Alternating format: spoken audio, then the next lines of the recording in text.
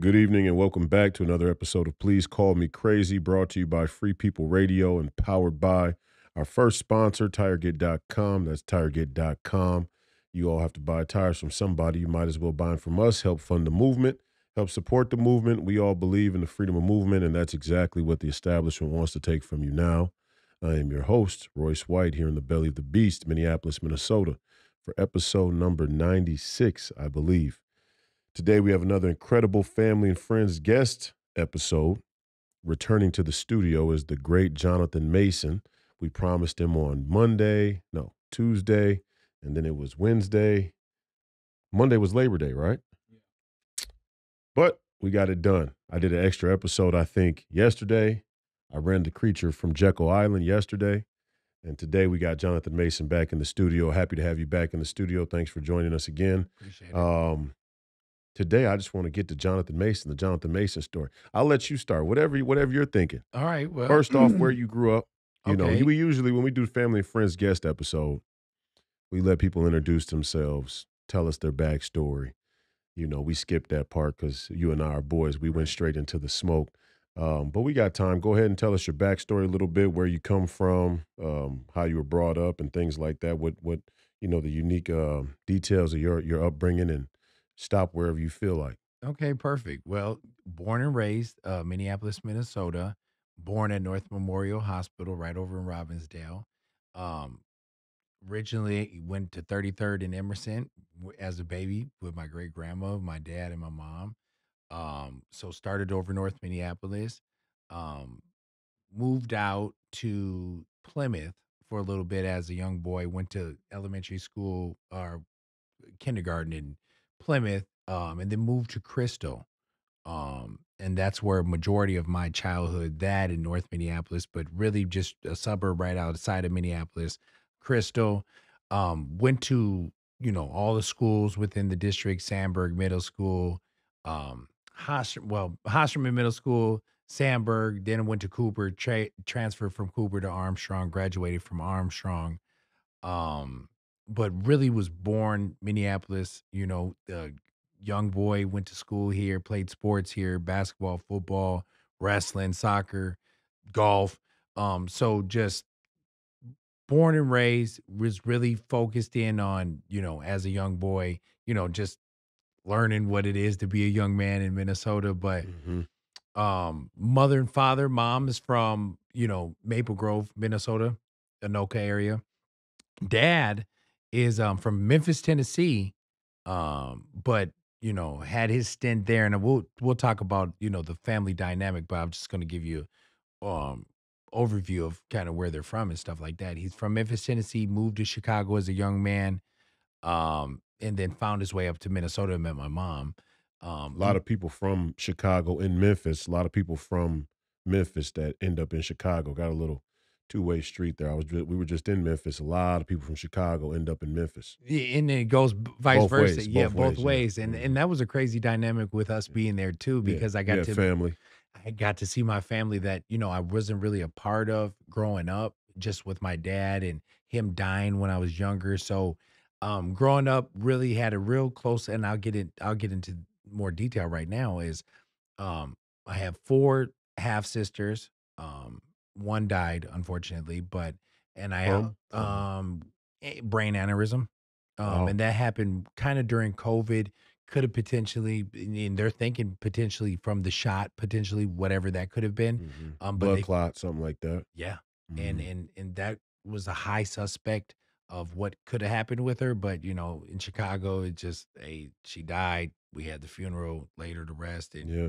kind of, and it was during a crazy time during COVID, so it was like, everybody couldn't be in there um and see what happened with her. But and so we had to later arrest. But then I also have a blood brother. Me and him are, Jefferson Yeah. Mason. He's a, The well great known. the great Jefferson Mason, he and I we weren't really high school basketball rivals because he's a little bit older than I was, but we definitely had some legendary epic open gym matchups. I Oh think yeah. me and Jefferson probably almost got in a fight one time at an open gym. I rolled out there to Cooper because all my boys I grew up with on the north side Right. ended up out there at Yeah, Cooper Cooper, everybody from the north randomly. side. Yeah. None of them are from Robbinsdale. None Right, of them are from that area. right. Maybe somebody moved to that. I think Rodney actually. Oh, that's how they ended up Rodney out there. Williams, everybody. Big Rodney always lived in Yeah, Robbinsdale. He lived in Crystal, yeah. right? Yeah, that's what it was. And yeah, for any of those who are familiar with Minnesota high school basketball, Rodney Williams was, uh, one of my peers that I came out with in '09. But he was really one of the most athletic basketball players that I've ever seen. I mean, Jumping ability windmill from the free throw line. with the 360. Went to the University of Minnesota. He and I and Trevor Mbakwe, and who would have been Al Nolan and Blake Hoffarber should have played together at the University of Minnesota.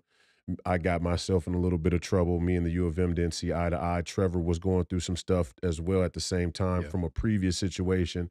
All in all, it didn't work out, and it really hurt the University of Minnesota athletics. Although I think looking back on it now, everybody would agree they should have just let us play because Right. You guys had a squad. our next schools let us play, and we were very successful. In fact, not many people from that University of Minnesota team stay. But anyway, me and Rodney grew up together since the third grade, and a few of our players, I think about 5 or 6 of our players from that original Minneapolis Hustler team that was based on the north side ended up at Cooper. Right. So now I'm shooting over to Cooper, bringing some of the Hopkins boys Yeah. or bringing some of the De La Salle boys to come run open And gym really, over my there. brother He was built already there. he built the Cooper program Yeah, Cooper up. Cooper was already Yeah. good before Rodney got there. Yeah, Yeah, but with it was Jefferson and Jermaine and and Big Dennis. Dennis, and they had a squad already.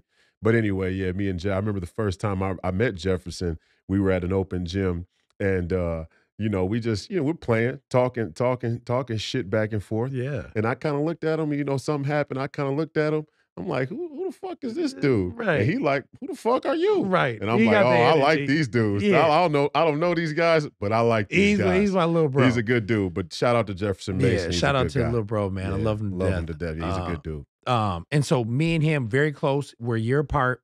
Grew up, in Crystal, North Minneapolis area. He really took the route of, playing sports and stuff like that. I played up to a degree, but my father died when I was young, so I was on point all the way up until Maurice died. When my dad died, he died unfortunately of cancer. And I can tell you his story real quick. He from the South, family are descendants from slaves, so the mentality was slave mentality. We found out when I was down there, my great grandfather built the biggest church in the South, Brown Baptist Church, Rayfield Flynn Sr. And so really didn't have that dynamic of that information then, but my father, very powerful man, went to Vietnam, so was in Memphis. A mother left him, went to Chicago and just took the kids and left. He was about 15 years old and in Memphis by himself, broke the picket line, got beat up real bad by the KKK, and they almost Wait a killed minute. him. So tell me, so he was 15 years old Yeah, in Memphis, in Memphis. and stayed with dad when mom left with the Yeah. kids? So dad was a Rolling Stone. Okay. Now grandfather had 17 kids. God bless his heart. Yeah, God bless his heart. And this is how I came about. So God bless his heart. God bless his heart. And then his father. So his father was a slave. So one of the last slaves in Memphis at 1882 was like, I'm about to build this church. You guys got to stop doing this. Fast forward, he had a kid. His son, Rolling Stone, was a bootlegger in Memphis, Beale Street. Had 17 kids, met my grandmother, had a couple different families, but met my grandmother, had 4 or 5 kids with her. She was like, I'm done with this. I'm going to Chicago. Just left him and his brothers out there. And he had some resentment with her about that, but she went to Chicago in the early 60s and left them. And so during that time, the late 50s, early 60s, race down in Memphis, Tennessee was out of control. Yeah, big time. And they were known It was for a hot spot. hotspot. Yeah. Right. And so, and this is the dynamic that we can be able to speak on race so easily because our families and everybody, the dynamic of what we're dealing with is actually embedded in the real American fabric of who we are. Right. And so, father went to Chicago, grew up with Larry Hoover and them, got into the GDs, right? Early. Gangster disciple. Gangster disciples, enforcer, one of the, honorary members, enforcers. Then he had to go to Vietnam. Shipped out, was like, "All right, go to Vietnam." Yeah, drafted. Got drafted. Mhm. He went there, Marines, front line, right to Vietnam. Django got dropped off right there. For a lot of black men in Chicago and these areas, when the draft was called, they were like, "This is a better opportunity for us. It's so bad here.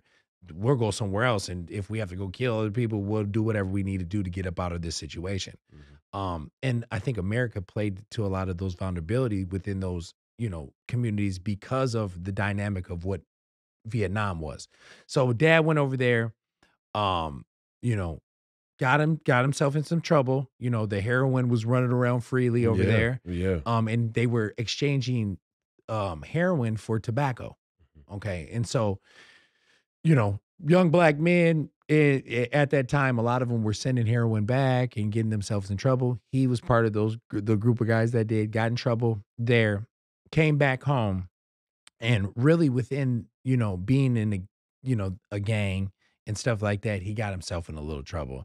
And he, went to jail, had my 4 sisters, got out of jail, came to Minnesota, shot right up to Minnesota. Came up to Minnesota, runs into a tall, we talked about it on the left, Tall, blonde hair, Scandinavian Scandinavian woman, white yeah. woman, right? Changed his life. Yep, it changed his whole life, right? She didn't want nothing to do with him, right? Just was like, leave me alone. They were at, there's a local bar that back in the day, all of our parents went to is Bunkers, or not Bunkers. It's called Moby Dick's. It was Moby Dick's. You see all the classic Minnesota signs. You see Moby Dick's when one well of a drink. That's where my mom and dad met, right? He was a bouncer. My mom was there, white woman going out downtown. He walked up to her and said, "Hey, look, you finna marry me." And she never had no black man come up to her like that. And so that was a crazy dynamic. She said, "This dude's crazy." He kept on saying, "Hey, look, you keep coming up." So, but I just want to point out, not Yeah. to cut you off, but I want to point out, Pops Yeah. comes from broken childhood in Yeah. some respects. Yeah. Broken childhood. Goes to Vietnam, war torn. Everybody knows Vietnam was hard on all the people who went to Vietnam. Front line. Just from the war itself, let alone the drug issues that came out of it. Yeah.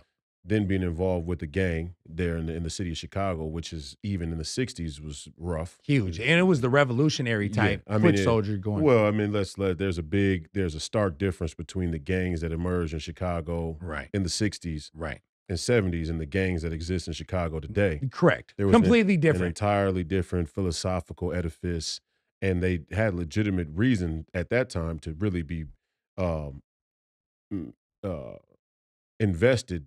The men had a reason to be invested in banding together in a Correct. counter initiative. I mean, counter establishment, counter government initiative. And I mean, the government records show that, the documents show that, the blacked out, declassified information from Hoover and the FBI and all these people, they show that in all actuality, there was a real racial animus against black men Yeah. for a multitude of reasons, not just black men, but a lot of people. The government was already out of control then. Ye Black people formed together to do their thing then. But I'm pointed out because with all those things being said, still valued the idea of marriage. Right. Came up to your mom and said, "I'm going to marry you." Yes. Right. Yeah, Yeah. then. Uh-huh. And you brought up a major point about gangs in Chicago at that time. It was, we had the Fred Hamptons who just got killed. We had the Rainbow Coalition. The We original Rainbow the Coalition original Rainbow between the Black Panthers, Cor the Young Lords, Yeah. who were Spanish, Yeah. and the Young Patriots, Yeah. who were white. Right. The Rainbow Coalition of We're gonna take care of our own working community. class Yep. Black, whites, and Latinos that came together to say, "Hey, something ain't right." Yep. And that's when the government regime, there's two parts of America versus the government, right? Mhm. And we always say this: black men have, and people of color had already a weird sense about government already then. In the 60s, it was crazy because the family dynamic, and my dad was from a broken home. But the black dynamic was 85-90% of the families were married, right? In the Black community. In the black community. Right. And they knew, and now obviously with declassifications of the operations that were against the Martin Luther Kings and the Fred Hamptons, Malcolm. everybody else, and Malcolm X's. Muhammad, Elijah Muhammad. Yeah. Everybody. A lot of them. Yeah. They had the structure to beat the globalist regime that we're dealing with today. You talking about the gangs? The gangs did with the rainbow coalitions Well, and you got to, and again, it's hard for people to.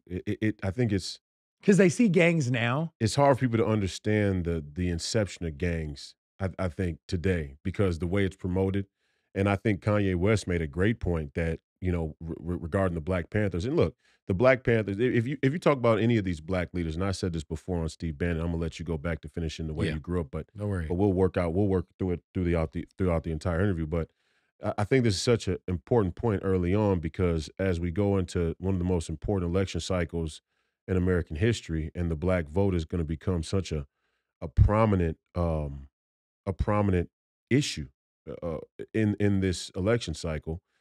A lot of white Americans don't really understand the dynamic of Black America Right, when they would like to. right. They actually want that information. It's valuable to them. They're not shying away from it. They just don't go anywhere where they can actually get it. Bingo. A lot of the black people who've come into the Republican Party have not been from the streets. Right, They were black people who grew up around white folks who right. were naturally Republican, usually Correct. in the rhino manifestation of Yeah, silk that's it. stocking Republicans. Yes. So they tend to want to lean towards being a silk stocking Republican. Right. And they talk like that, right? We have the Kendall Qualls And so yeah, and then right. they can't really speak to any authentic black Correct. message because they don't know it themselves. And the Democratic It's the Party has same way if already took the look, other faction of and it. the pendulum swings both ways. It's the same way if you take a white kid from the suburb, Correct. a white like my grandmother, who was a first generation immigrant from Norway, and she was from Duluth, but she ended up in the cities. And if you take somebody if you take a white person, you plop them down in the neighborhood, Yeah. and they grew up there their whole life, Yes. they can't really speak to what it's like to live in Duluth Right. anymore, Correct. right? So that's just a matter of culture being able to change the way that people view and see the world and can speak to the world. But I bring that up because it's very hard for white Americans, I think, today to grasp the idea that these early black movements were much of the energy that's needed today. It's much of the energy that the populist nationalist movement is starting to In the conservative the parties. conservative movement is starting to Yeah. latch on to now. I Yeah. mean, even if you can hear them saying the same things, and you're also starting to hear echoes throughout social media that some of the same anti-establishment, anti-government, anti-tyranny sentiments, Right. although the race still ends up being a divide. And a lot of these same white folks just tend to think, well, black people were just complaining. But now you're starting to see like, no, we were the early warning signal to a person like Lyndon B. Johnson and Edgar Correct. Hoover, who were in charge of the intelligence community and the police state, and it just took a while to circle around everybody else. Uh, And even on yeah, vaccines. the vaccine. In But again, I wanted to say I said this on Bannon once, and I said it on Jason Whitlock once. The early black community leaders gravitated towards a socialist, communist political worldview because to them, capitalism itself was the highest level of the political corruption that they right. saw. To Right. them, capitalism was the head of the snake. Right. And obviously now we see that it's not capitalism, it's Satanism, it's anti-God, it's anti-humanism, it's technocracy. So that part of it has evolved for us to be able to see like, yeah, capitalism, I mean, that sounded good. It was easy to latch, even for Malcolm, who I love to death. And, Right. Malcolm X is one of the most profound Right. American political figures of all time, let alone, black political figures. But even he leaned towards the communist thing because to them, white America and capitalism was their greatest enemy. See, but and you touch on multiple points that I'm gonna come back and Mhm. talk on. Oh, yeah. Um, for me, are in for okay, you talked about a crazy dynamic of Black America kind of being the smoke signals for before globalism, Yeah, right? yeah, yeah. And when they were saying socialism then, they didn't know the grasp of what they're talking about now. The socialism that they're talking about now is what the globalists are entering in and bringing and ushering in. They had You don't have socialism when you're feeding your own local communities. They call that socialism, but they really didn't want black empowerment. So they said, we got a young Fred Hampton he got murdered at 21 years old. So he was talking like that at 19 and 20 years old, 18 Mhm. years old. When they said, "Oh, you're a socialist," they're thinking about people like Chavez, and they're talking about others, revolutionaries like the guy Che from Guevara. yeah, all these people Mhm. who they said socialism and they ushered in a complete different thing, right? They're saying, "Oh, we're going to take care of our own country." And this was at the same time they killed JFK and stuff. So we the socialism conversation The isms got real. You got funky. all we know for sure, and I said this the other day, the start of it, which Malcolm X and I think a lot of those black leaders couldn't really identify at the time. Although if you go back and you listen to them, they're saying it, and I think the communist socialist aspect really came from um it really was a rejection of the crony capitalism and racism that had spilled out Right. in America at Right, that right, time, right, right, right. right? And so just like when the Civil War was fought, you see a bait and switch. You see each side come pre-baked with a piece that the other side shouldn't that needs, Right. right? With the Civil War it was, yeah, slavery is bad, but now we're going to abnegate states' rights. Right. Okay, with racism in the early 60s, it was America is at the height of American manufacturing and has self-sustain has independence, Yeah. has self-sufficiency, but it's baked in with this racial segregation and things. Okay, and So on you that got piece, right. So Malcolm and those guys is like they seen it. we want to. They should have latched on to the fact that capitalism had led America to a moment of true independence, and then demanded their own independence within that American This is where citizenship. Lyndon B. Johnson comes in. Okay, right, Okay, right. Lyndon B. Johnson comes in because now the height of American manufacturing in the 60s, we said, what was the dynamic? We said 80 to 90% of the black families were married. Mhm. Now there was the black component. They're having more kids than us.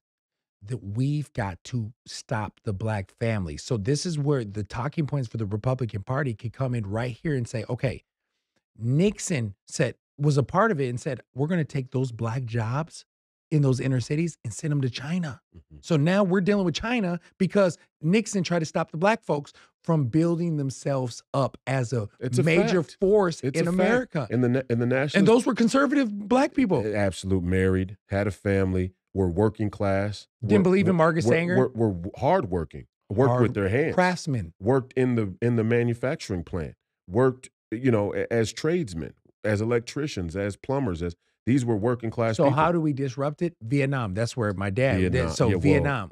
but it's a whole systematic. And then when you talk about systematic racism, there was a a laundry list of systematic things put in place to Right. disrupt Right. Right. the Right. black family Right. That that they admitted to.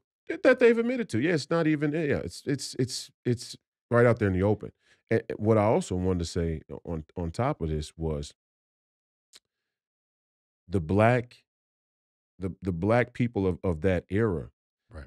they gravitated towards Malcolm. Their whole political understanding was um I don't want to say it was infantile. Yeah, I don't want to say it was They were ignorant. it was young. Yeah, They're remember, black folks were just getting out of it. They didn't have any education. come on. I mean to So talk about they're so what I was saying, I'm sorry, what I was saying was I mean, we're not calling you dumb, right. but We were just getting voting rights. Remember, voting rights were there's basic politics, there's right. basic rights. Right. That's what they call basic rights. Civil rights. Basic fundamental Right. human rights. Right. But then there's politics at the world stage. Right. And so the black community is just now catching up with intellectual traditions that come out of post-enlightenment Europe and Right. understanding what they really are. I'm meeting That's black where people. colonialism I'm came meeting in. black people every day. Yeah, they all thought they were anti-colonialists, but then they adopted the real centerpiece of colonialism, which was anti-secularism, Yeah. right? The secularism was the intellectual idea that started the whole movement. Right. Then you had liberalism. Right. Then you had communism.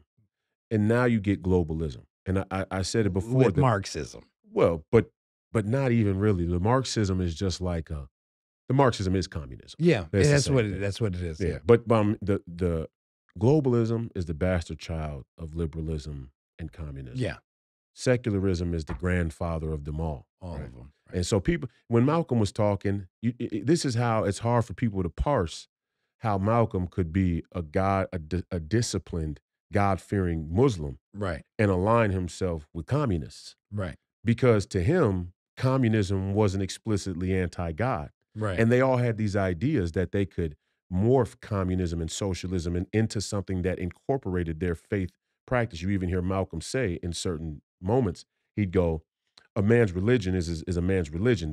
But politics is politics. Correct. Right? That was the famous speech where he's Right. there with Martin, where he's there with all the other black leaders, and they're like, whether you're Christian or Muslim shouldn't matter. We're black nationalists. And anytime They I'm didn't glad you said realize that. that the real fight against the black family and black people was the anti-God secularism. Correct. Yeah, And so I'm going back to my father's story yeah, too with yeah. Vietnam was Please. so as a young black man, he went to Vietnam, didn't have a clue, came here, right? Tried to find a job, tried to do this, went to the club, had this very conservative. I'm telling you, and I'm going to get into this, more conservative than I've ever seen anybody else. And remember, he's from Chicago. So we hear all these rhetoric talking points. Oh, they're from Chicago. Well, he's from Memphis, but went to Chicago. Let me tell you, my dad, so he came to Minnesota, met my mom, Moby Dix. He says, I'm with you a couple times. He robs her, okay? Takes the chain. He gets in trouble. He sends her chain back to her house and says, something made me give it back to you. You're actually going to be my wife. Okay. Now, my mom said, this dude, black dude from Chicago, is crazy. Okay.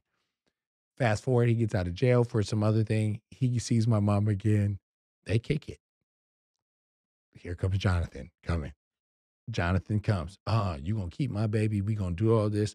Okay. Now, remember, my dad. Mom was a little thrill seeker. So He pulled it off. Okay, he pulled it off. Okay. Maybe they had nowhere to go. Stay with mom. Mom Dukes listen, had it. Minister in the belly of the beast. Let me tell you. Save a man's soul. Go ahead. So, mom, So wait, the first mom, thing that cracks off is dad's hanging with mom. They're kicking it. He steals her chain, but then sends kicks it back. it. You know, one night stand type, kicks it, Takes the chain. takes everything. Then he sends the chain back to her. Sent the chain back to her. Then goes to jail for something else. So he goes back. And when he Comes gets out, out. baby, God told me to be with you. This is it. Yeah. She says, okay. They have a shorty, me. Okay. My brother's a year younger, Jefferson. Yeah. As she's pregnant, he gets shot. He gets shot up over Dad. South. Dad, shot up, beat bad. I'm talking about it's all in the news. He gets shot. Well, let me tell you, he runs up in the trap house to go rob the trap house. They hit him with a 9mm right in the neck. Bam, right next to, but he was big body. So, he benched 450, big dude. They shot him. He kept fighting.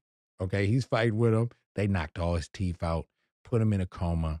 He actually is walking over south. They drop his body over south. He gets up walking to HCMC. Woozy, ambulance finds him. He passes out. He's in a coma for 2 weeks. Okay. Now he's at HCMC, coma. Mom Dukes is pregnant with my brother. My grandma comes up from Chicago. Oh, and they done seen death 1,000 times. Oh, I don't want to see my baby like that. Pull the plug. Okay. Now, brain dead. My mom's. Your dad's mom. My dad's mom who left him. Okay. Okay. Yeah. He already angry with her. Yeah. She come to Minnesota. They already don't have a good relationship. No. Now she come but up he's saying, trying to be a good son, go back, check in on mama in Chicago but she on the comes west up side. and says, pull the plug. Pull the plug on my back. I don't want to see my baby like that. I'm like, all right. Well, my mom says, well, we know your situation with him. Love my grandma to death. But if there's really a God, this is where God comes in. If there's really a God, okay, let me tell you my mom's, so that's my dad. We're at the coma, at the hospital. Hold that spot. Mother. Don't say if there's really a God. People might misinterpret. Oh, no. The question my mom says, is there really God? I'm going to bring it full circle. Mm-hmm.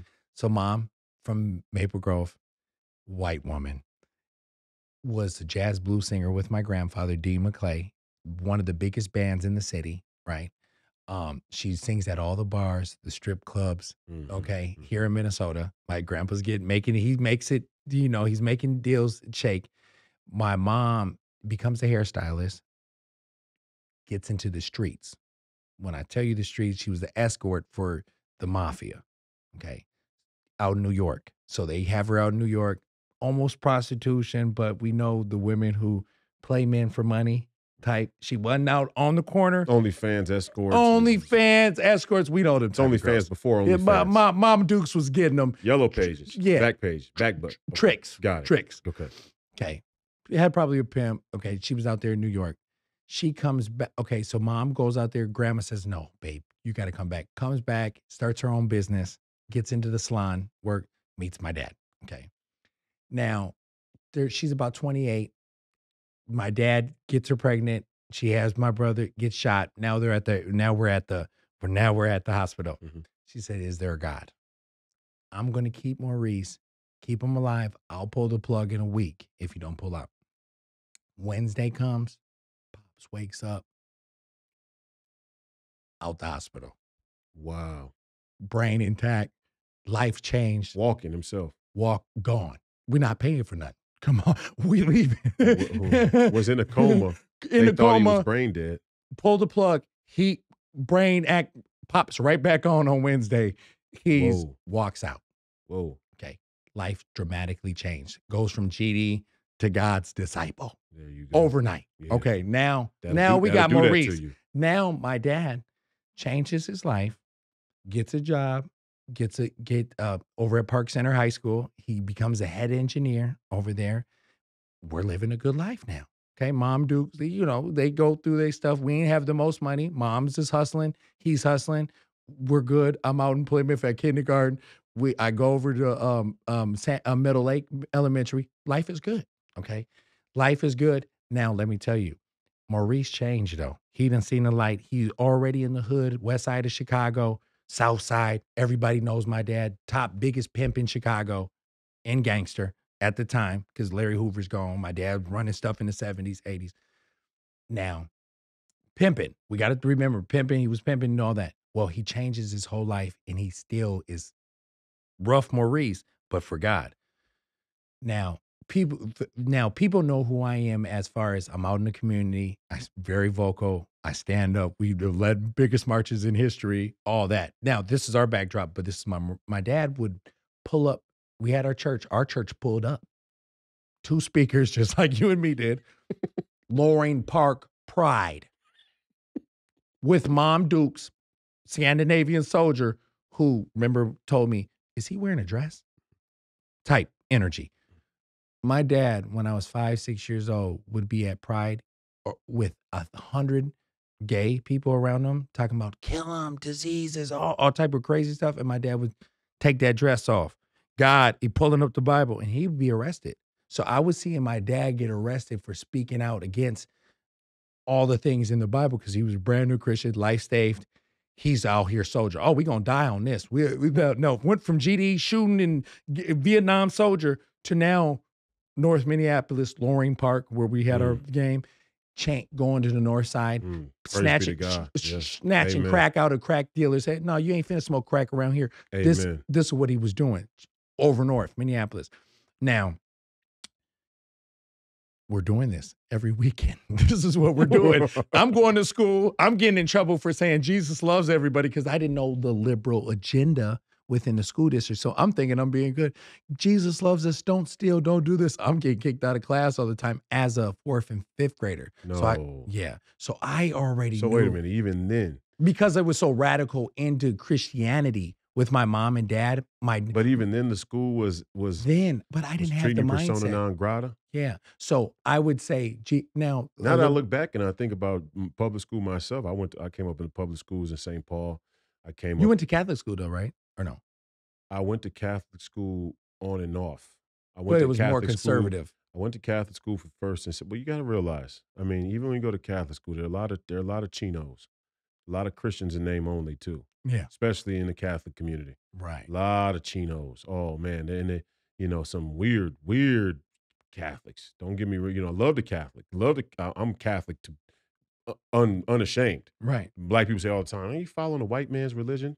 First off, Christianity's not a white man's religion. Right. Christianity was in Africa before it was in Europe. Right. Okay, so you guys, Ethiopia, philosophy you Jews. guys' history is a little off. Not even Ethiopia, but there was Christians in Africa because it's Yeah. quicker to trap when the Exodus. Okay, that's another story. We're not gonna get out of that. Okay, That's but I'm another just 2 or saying, 3 well, hours. We will. I'm Catholic. Right. I'm Catholic, but Okay. unashamed. But the Catholic community has some, has problems. Right. And I'm not even getting into pedophilia. I'm just talking about some hypocrites, Right. some blasphemers. And some, you find and some going back weird to the people. story, because we'll go off on years But on no, that. what I'm saying Yeah, go is I grew up in the Catholic school sometimes, but then sometimes I was in public school because mom will move around. Single Right. mom, she's living in apartments, maybe better deal over here. Lease is up, she has to move over here. Right, Whatever's available, Doing what you had to do. wherever I lived, what's closest to get me there in an efficient way. So I end up at public school too. And man, I remember now thinking about it. The public school was extremely adverse to any type of faithful discussion, any type of Christianity or anything. Right. And now looking at it where we're at, and we talked about this briefly, and we don't got to jump on this tangent, but we said, where are the radical leftists? And you hit it right on the nose. You said in our university and our schools, and that's where Yeah, they're at. yeah. And so In the grade schools. yeah, in the grade schools. And I now, go to Hopkins Elementary, Allison Smith. yeah, I go to Allison Smith. Let me tell you this story once before yeah, we go go. ahead. Yeah. I go to Allison Smith. No, I go to the middle school because the young boys practice up at the middle school. Now my son's in the middle school. He goes to he's in 7th, 8th grade. Right. So he's in the middle school. But before a lot of the teams practice in the middle school, I go up to the middle school for a game one day. This is a tournament. This had nothing to do with Recent? it. This was 2 summers ago. Okay. But I'm Fairly in recent. the Hopkins area. Right. I mean, I'm You're here. always, yeah. But I go up to the school for a tournament, and little Royce is about to go into his game, and he says, "I gotta go to the bathroom." And you know me, I'm thinking, come on, dude, why you even think about going to the bathroom before Right. you got to the game? Yeah. You know how Pops thinks. Yeah, I know. Yeah. And but so I'm like, all right, go ahead, run, hurry up and go to the bathroom. So he's going to the bathroom, and I don't see him for like it's taking a long time. So I'm like, well, this dude had to go to really go to the bathroom, Let me go check on let me him. go see what's going on. So I go to the hallway and pop my head down there to see and he's standing outside. And I'm looking, I'm like, why is he standing outside the bathroom? And he knows we got a game, like he's got a game he's got Right. to play. And he has this weird look on his face, like he's looking at the wall. And I'm like, dude, if you don't, what are you doing? Right. In my mind, I'm going, what are you doing? Right. Kind of standing there with this deer in the headlights look. So I walk down there, and by the time I start to approach him in the hallway, he can see I'm very irritated with the situation. Right. He's Pops is upset. He's got an explanation ready. He starts to give an explanation as I'm walking up. He puts his hand up and gestures towards the bathroom. And I'm like, what, dude? What's up? I go to look at the bathroom, and it's got 40 signs mosaicked together with transgender signs. He don't know which bathroom. Transgender symbols. And he's sitting there. And then as I get up to him, I walk up, get close enough to him, I notice that a bunch of other boys are standing there trying to figure the shit out. They don't even know what. They don't know which bathroom to go in. I'm trying to, No. this is serious. This is the agenda. This is what's really going on in these public schools. People don't realize. I'm dead And serious. if you're not telling your kids this, you're putting them in. We talked about this earlier, referencing Alex Jones quickly. Yeah. The great Alex Jones. The great Alex Jones. If you allow people to dress up in costumes and parade as monsters around your children for 8 hours a day without you saying anything to them, you're in on it. And you're not going to stop nothing that these people have. If you're not indoctrinating your kid with truth, we laugh around and say, we seen Juana Man. Oh, no way in heck. And now you see Leah and you see all these people coming out and you're saying, hold on. Now I got to say that a man can have a baby. And if I don't, I'm harmful or angry. And Speech crimes. Speech crimes. And we're going to talk about that. Mm-hmm. We'll come back to that. But so yes, I'm in school. I'm getting in trouble. Let's bring it back. Yeah. You know the liberal thing was cracking. I know it was out there. All you know is Christ because dad's a newfound saved GD. Christian. Yeah, but God disciple. God disciple, Okay, right? good. So now he's changed. We're going to the west side of Chicago, pulling up on Douglas Drive, preaching to the crackheads, preaching to the drug dealers, to the prostitutes, the pimps, the gang members. My dad's taking guns from people. What is going on, right? As a young boy, going to jail, standing on it regularly. So this is what I was raised up. So people say, "Wow, well, you shut down highways," and I was raised that way, right? Okay, I was born this way. And so fast forward, wonderful life. We're parading around the city. Dad pulls me aside. I'm 12 years old, looks at me and say, "Hey, look, I'm finna die in 6 months." I'm like, "Oh, won't be here no more. You're gonna take control." I'm 12 years old. My brother's 11 years old. We still got snotty noses. We're still arguing over playing up to 1,000 as kids. Now he just breaks this news to me as a G. I'm gonna be gone 6 months. Take care of your mom and them. I'm sitting there, I don't know if I should cry. I don't know what to do. Everything gonna be straight. So, okay, so I'm living like this. Now we're trying to figure it out. He's slowly deteriorating, right? And he has a crazy cancer. They don't know what it is, right? Now, many people that went to Vietnam the same time he went had Agent Orange and all these. And so people the same age time as him, they're all dying of crazy stuff, right? All the doctors can do is say, give you radiation, chemo. So I'm seeing him, the strong, benching 450, huge, strong black man, talking how he talks, seeing him wilter up right in front of me. It was killing me. So fast forward 3 months later, November, he dies. I watch it. It's crazy. I'm sitting there. And now where I'm at, it made me a stronger man. But then it was like seeing mom tore up, watching him die, take his last breath. They zip him up in a body bag. Little bro's here. You're like, man, what is going on? This is what life is about. So then you're already like, now Maurice was my father.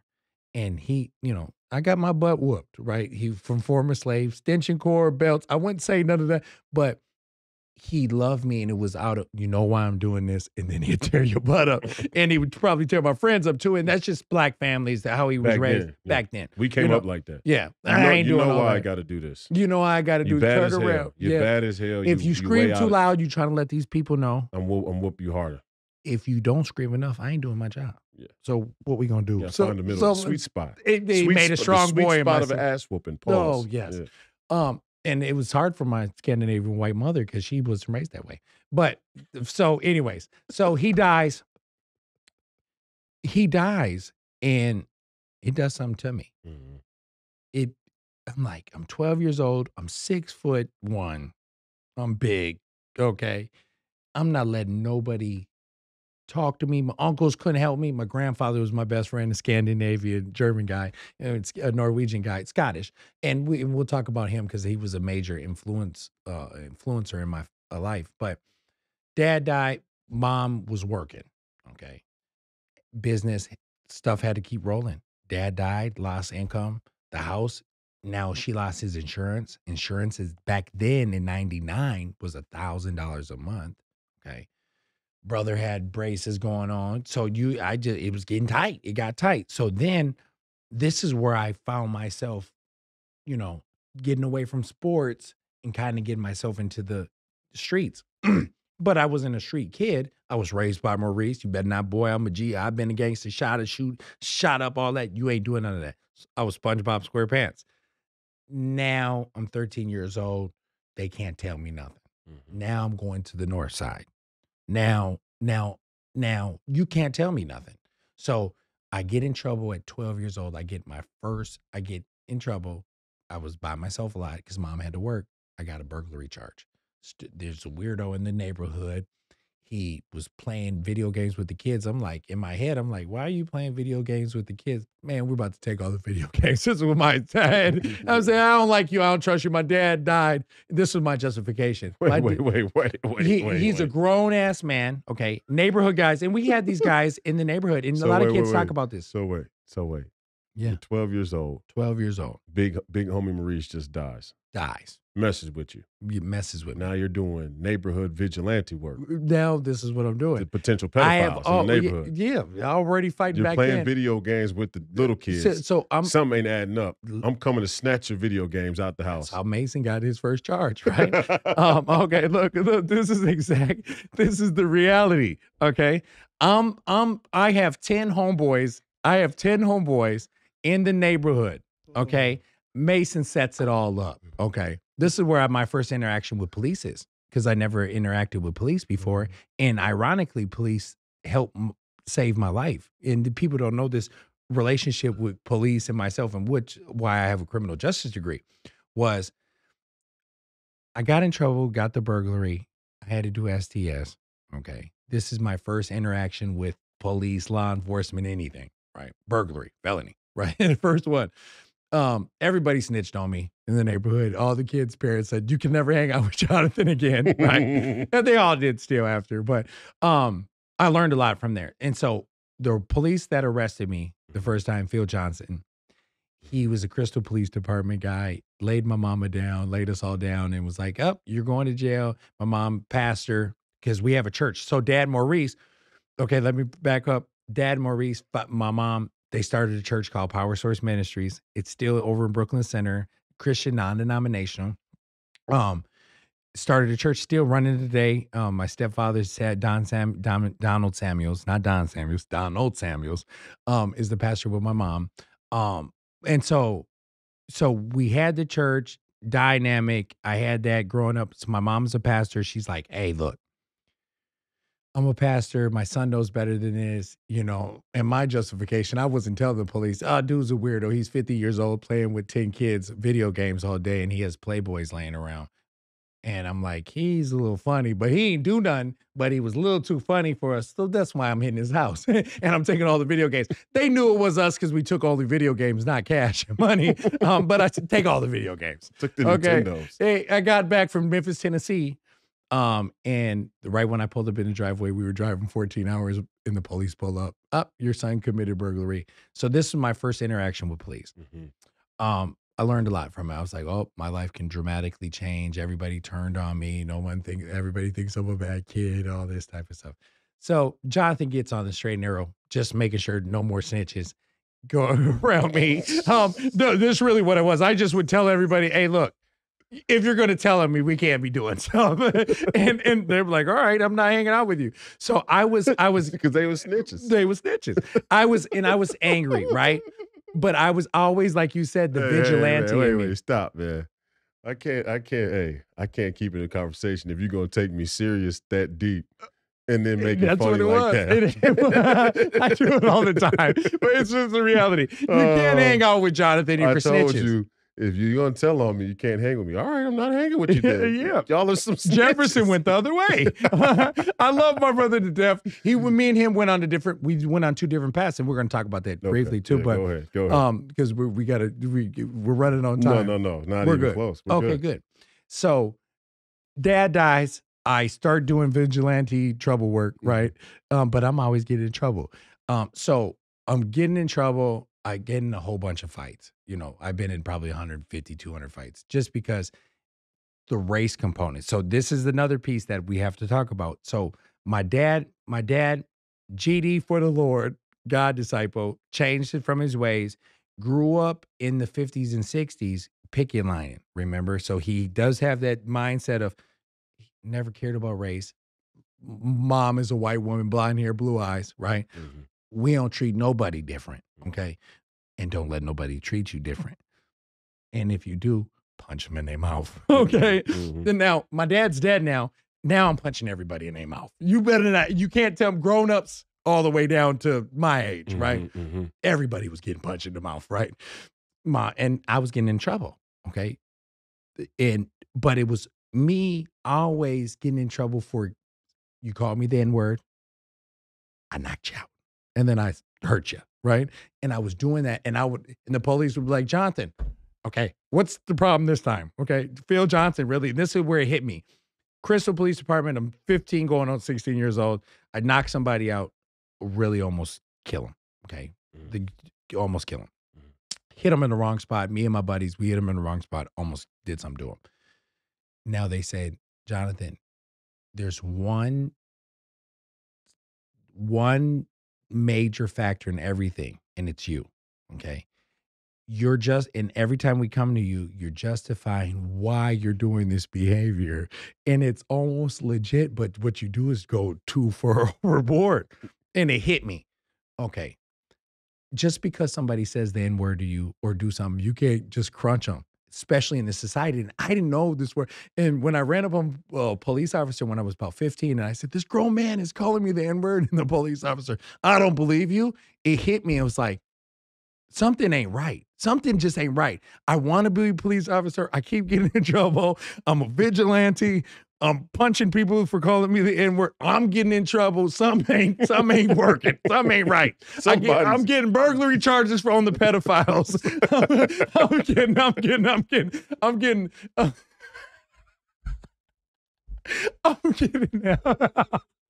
I'm getting assault charges on racists. What is going on, Jonathan? Royce is coming back to the studio here shortly.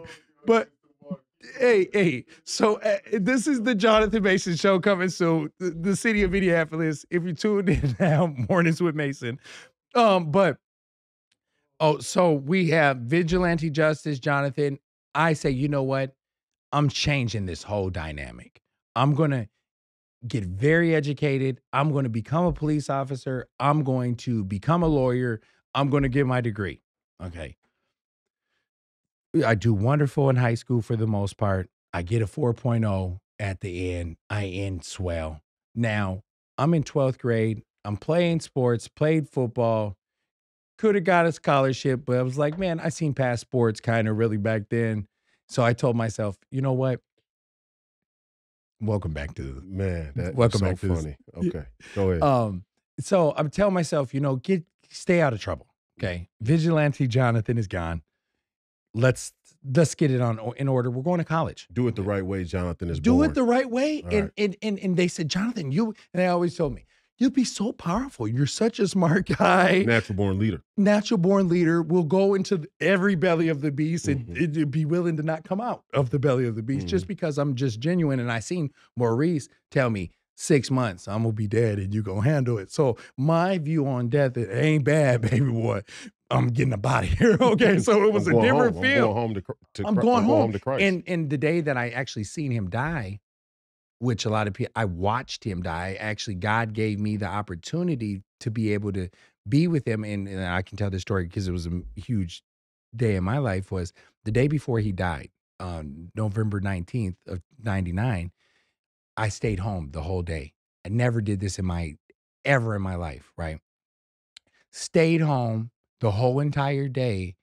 And my mom woke me up at about 4 a.m. She said, I got it from here. So just stay home this day, Jonathan. So this is another reason why I have PTSD about getting woke up. I fall asleep at 4 o'clock. At 8 o'clock that morning, my dad was saying weird stuff. My mom was screaming. I wake up. Jonathan, wake up, wake up, wake up. Your dad is going. So I'm listen to him. He's saying, I see you, Lord. I see you, Jesus. I see you. This is what he's saying. And he sits there and he falls back. And that's it. He closes his eyes. I don't see him. So I'm sitting up there. My mom's crying. My brother, I'm trying to get Jefferson here. I'm calling the school as a 12-year-old. Get my brother here. My dad's about to die. Da, da, da. I've got people going to go get him. I'm traumatized, right? I wake up. I'm out of a nap. I'm like, oh my gosh, what? I stayed up all night. I got 3 hours of sleep. I'm 12 years old. Mom screaming. Last time I ever see my dad talk, he's gone. Okay. Now, this is where my concept of death and all that come in. Obviously we all have genuine fears of death, but really I'm always been the guy like, we all gonna go through it. So like, I guess we gonna have to go through it at my time and I'm not gonna worry about it. It's gonna be at that time, whenever it is. Cause my dad never had a clue. Shootouts, Chicago, shot up, comas, Vietnam, dies of cancer, crazy. It's just, okay, whatever.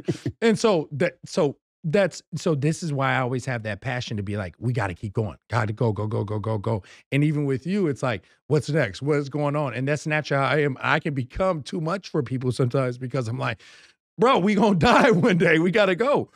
And we gotta make the change that we need to make, right? And I think myself, all of us, should have that empowerment in themselves to be, I can help change this dynamic of the situation of the world. That's why God put us out here.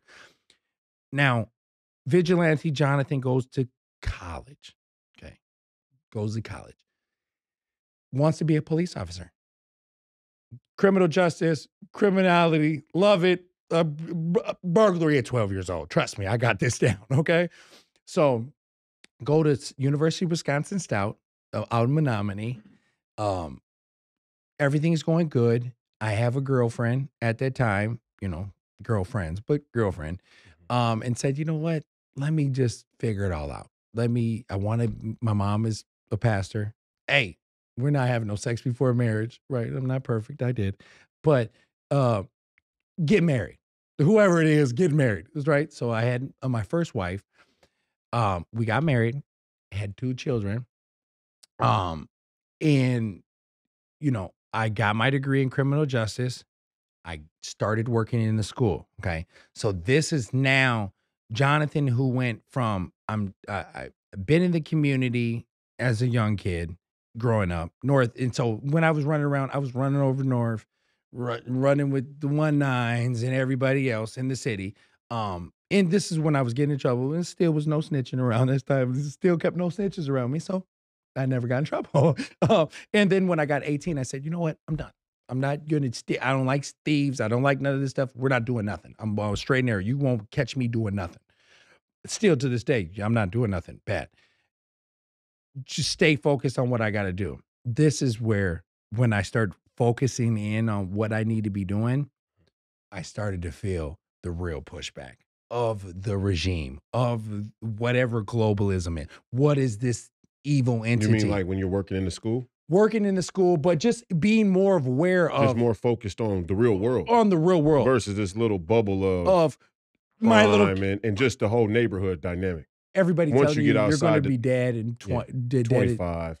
Dead in jail before 21. Before 21, yeah. Yeah. And if you make it to 25, you're OG in the Black community. And as legitimate, it sounds crazy, it is. When I turned 21, even though I was married and all this, I was like, thank God.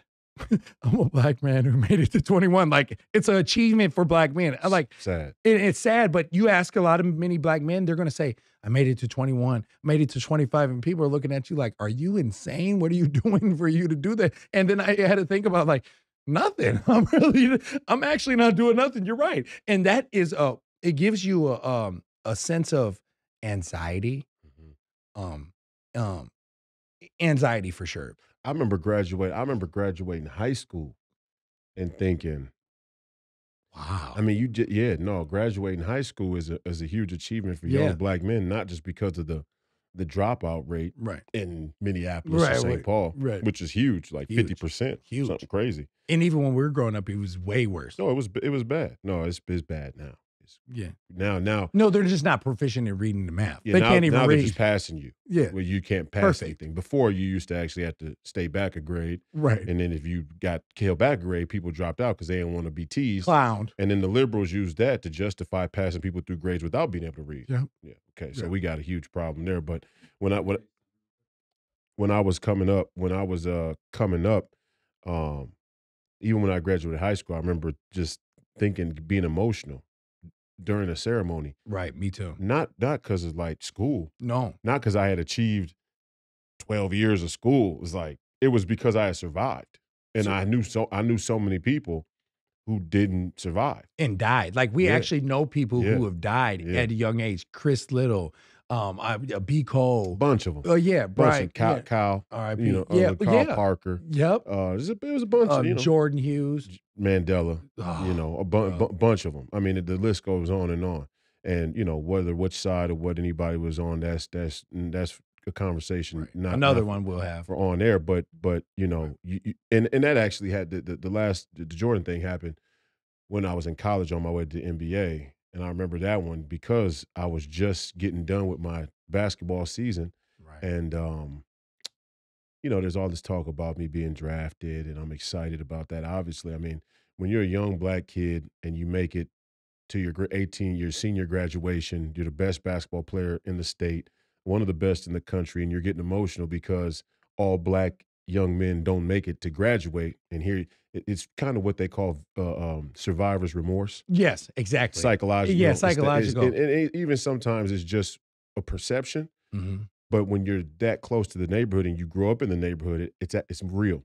Right. Now, if it's not for all black people, Right. because all black people don't really have the attachment to the neighborhood or the awareness or experience with tragedy like that and death to be able to feel that. Yeah, correct. But we do. Yeah, Me and we do. you, Yeah, we yes, feel that. yes. And it's actually something that I feel like God's prepared us for now, where the survivor's remorse is no longer I'm going to have a successful, high-paying corporate job and my black friends can't come with me, or I'm going to get to the NBA and my black friends can't come with me. It's I'm awake to what's going on in the world, but some of my black friends are still caught up in the neighborhood bubble. Right. And now every day, bro, I'm seeing every day. They're waking up. My inbox is bing, bing, bing. It's And like, by those, the ones that we wouldn't leave behind, that they wanted us to always leave behind. oh, that's why I got in trouble at the University of Minnesota.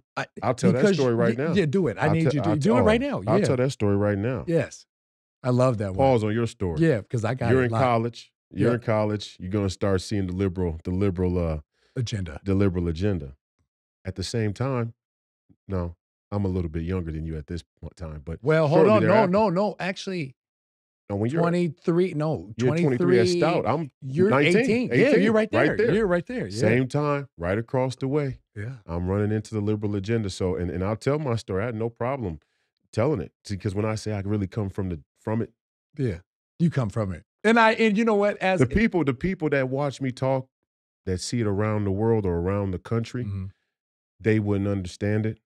They wouldn't understand just how ridiculous it is for some of these white liberals and even some of these bourgeois Negroes to talk the way they do about Uncle Toms and Coons, Right. because they weren't even invited where we come from. Right. They Period. can't even talk. They can't come We didn't let around. them. You couldn't even talk. You didn't even feel confident Actually, to you talk. went over to hang out with the white liberals because you couldn't talk over here, and we let you because we're not worried about that stuff.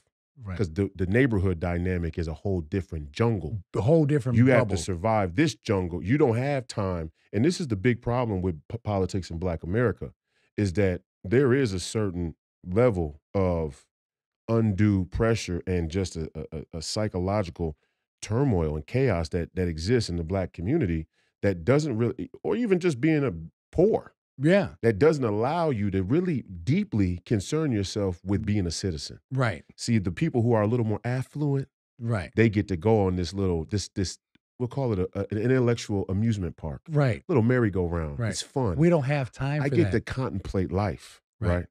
When you live in the day-to-day hustle and bustle, it's not so easy to do so. Now, those of us who come from it and found time to do that, the Malcolm X, who used to be a Detroit Red, was a pimp in Detroit and came from Omaha, where my grandfather came from.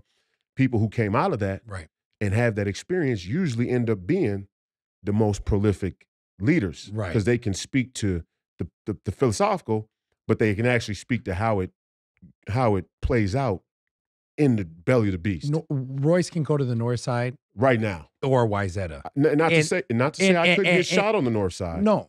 But if I'm getting shot, it's because it's not. It's for a different reason. But what I'm saying, philosophically, you could go to the north side, interact, and regurgitate information that you got elsewhere Right. and relay it to them Right. seamlessly. Right. And you can go to Wyzetta right on the same highway, 55, all the way down there, and intellectually speak to those Absolutely. in the same neighborhood. that's what And makes- that's why we're dangerous. dangerous Very dangerous. to the Uniparty, Yes. not just the Democrats, to the To the to the establishment rhinos too. Correct. Right? Because we can see right through it all. Yeah, to the Rob Smiths of the world, the Finocchios who get online, who talk like liberal white women with pink velvet, crushed velvet polos on in Miami penthouses, right? These type of Black Republicans. Yes. You know what I mean? Yeah. No. Not real. It's just not real. Nobody's buying it. Nobody believes you. And the neighborhood knows you're not from there. Nobody believes. So my point is, Yeah. I can tell the story because the people who matter. See, politics and citizenship, is circles. You know, layers of concentric circles. The And global. really, let's frame the conversation up around the University of Minnesota because I will. really No, I'm saying the global to the yeah, local, yeah, right? Your citizenship in politics is from global to local. period. Now the global affects the local. I ran a campaign saying, and will continue to run campaigns emphasizing that the global does affect the local.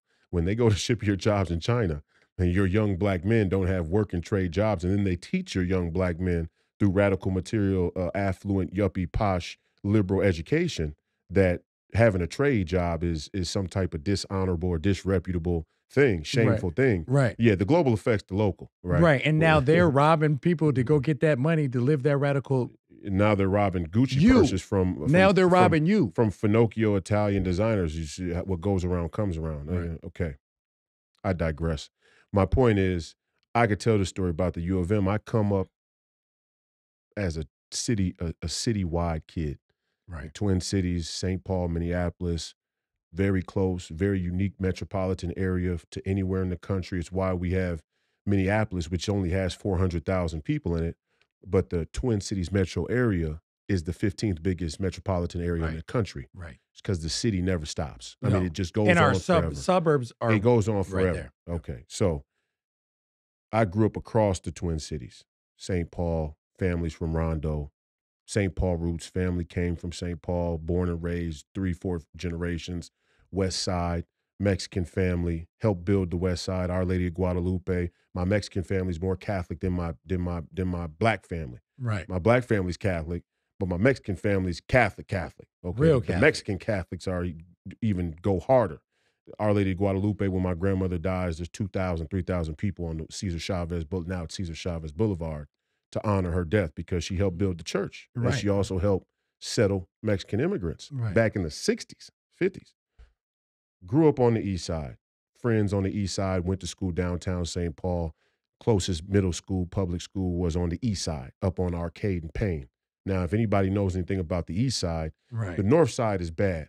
East Side's right But there with the it. east side is a dirty, grimy It's drug. a lot of people from Chicago there too. It's a drug. I mean, you're talking about crackheads and drug deals. I mean, it's right. You go to Payne and Arcade. Pimping, prostitution, all of it. It's as grimy as anywhere else. Right. Almost grimy in a worse way. And it's Yeah. because It's a poor grimy. It's a it's nasty. It's bad. just a big It's city, bad. old Yeah. grimy. Yes. You know, it's like being in New York City, but then if you go to upstate to Buffalo, Yeah, right? It's like right. the Buffalo Grimy is a little even different. worse. It's Yeah. just something off about it. you Yeah. know? Right. So, grew up on the east side, had friends on the east side, played on the east side, grew up playing basketball on the north side. Right. Grew up playing basketball on the north side. All my young years, right up until 8th grade. All 7th, your 8th grade, friends were from the city. all my friends were from all over the city. Right. Grandfather was the director of recreation and parks Mr. White. in Richfield, Frank White. Frank White. Yeah. Great man, had his life together, well organized, not street, not hood, but a figure in the community. Everybody knows him. So when I'm going to the neighborhood, I'm going with my grandfather, Right. who they have this respect for is Mr. White, Frank White. Everybody knows him, a Hall of Fame referee, Yeah. but they have this respect for him and know that it's not nothing criminal related. Right. But then I got uncles in the family that were pimping from West Coast to East Coast. Right. I mean, that's right. just It's just the dynamic. It's the dynamic, and you learn a little bit from everybody. You take a little bit from everybody. But so by the time I get to college now, I'm the number 1 player in the state. I'm the number 2 player in the country. Right. And the energy from everybody who I grew up with across an entire Twin Cities community is coming with me. Right. And if you know anything about the University of Minnesota, which if you're listening, you may not know, but if you go to Minneapolis and you find yourself on University Avenue will run you straight through Minneapolis and through St. Paul. In through the U. It connects in the university smack dab in the middle. Right. So if you're from St. Paul or you're from Minneapolis and you want to get to that campus, all you got to do is get on University Avenue and follow and go take a ride, 10 minutes. Yeah. So when I got to campus, there was a lot of hype because me and Rodney, this was Tubby Smith's first year, and me and Rodney Williams. And it was such controversial because you stayed many times. People left at Right, your that's what I caliber, was gonna and you say, stayed yeah. local and stayed loyal to Minnesota. Yeah, that's what I was gonna say. We were the first big recruits that stayed home in a long time. Right. since Chris Humphreys, and Chris before Humphrey. Chris Humphreys, there weren't many either. So it was not common for recruits that high level to stay at the University of Minnesota. Right. So there was a lot of excitement, not only from the University of Minnesota fan base, but from the entire city, because we Right. were hometown kids. Right. Right. I know I was happy when I remember. I was like, Royce is staying? Dang. And I never even took a visit. That's how loyal I was. And you got to maybe talk about that story about you just seeing Tubby and just That's locking how in. loyal I was. Well, yeah, I'll tell that story. Well, one, I was at De La Salle. Right. And getting coached by Dave Thorson. Dave Thorson used to be a college coach himself. Before he became a high school coach, he coached with Clem Haskins at the University of Minnesota. Then went to De La Salle. Then he came to De La Salle before Clem and everybody got in trouble at the U. Right. Yeah. Which now, ex post facto, we look at what happened with Clem Haskins and we realize what he did then wouldn't even be considered illegal today. Now, right. So, I mean, that was a whole different era and a whole different time. They I gotta don't make need to that go right. into that. They should make that right, but they probably won't, because we have trouble reconciling the past when our laws and things have been out of date or obsolete.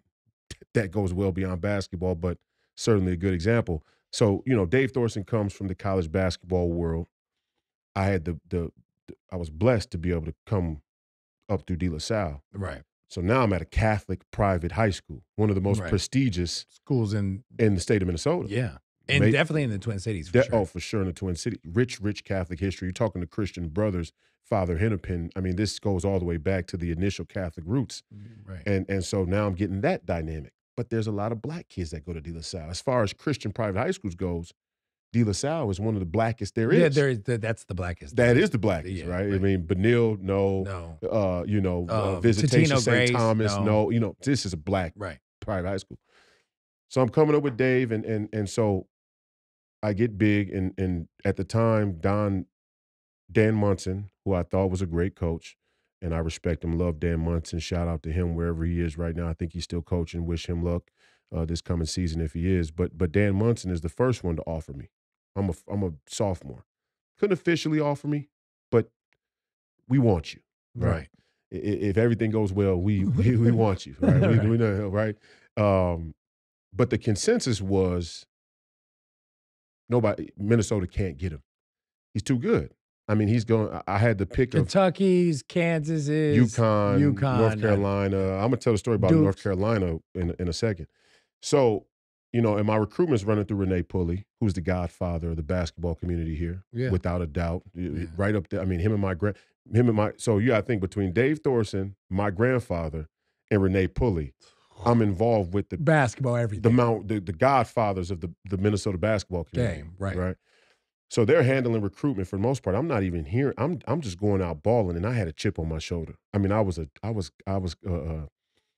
had grown up throughout Minneapolis so much, and I had watched certain kids I come up with not be able to have the same opportunities as me or success. So I still had that survivor's remorse already, because I saw, okay, my friend here didn't make his 7th grade team. He started smoking weed and hit the streets. I'm gonna go hard for him. Because I think he could have been. Oh, you had all type of chips on your shoulder. I was stupid with it. I know. But that's what made me a little different, right? So when we're out there playing Compton Magic in Kansas, or we're out there playing a Boo Williams at Boo Williams, or we're playing the Gauchos at Rumble in the Bronx, or wherever it is, I'm like, I don't give a fuck where you from. Minnesota, we going down to Minnesota or nothing. Right. So I'm building up this profile as a young high school player.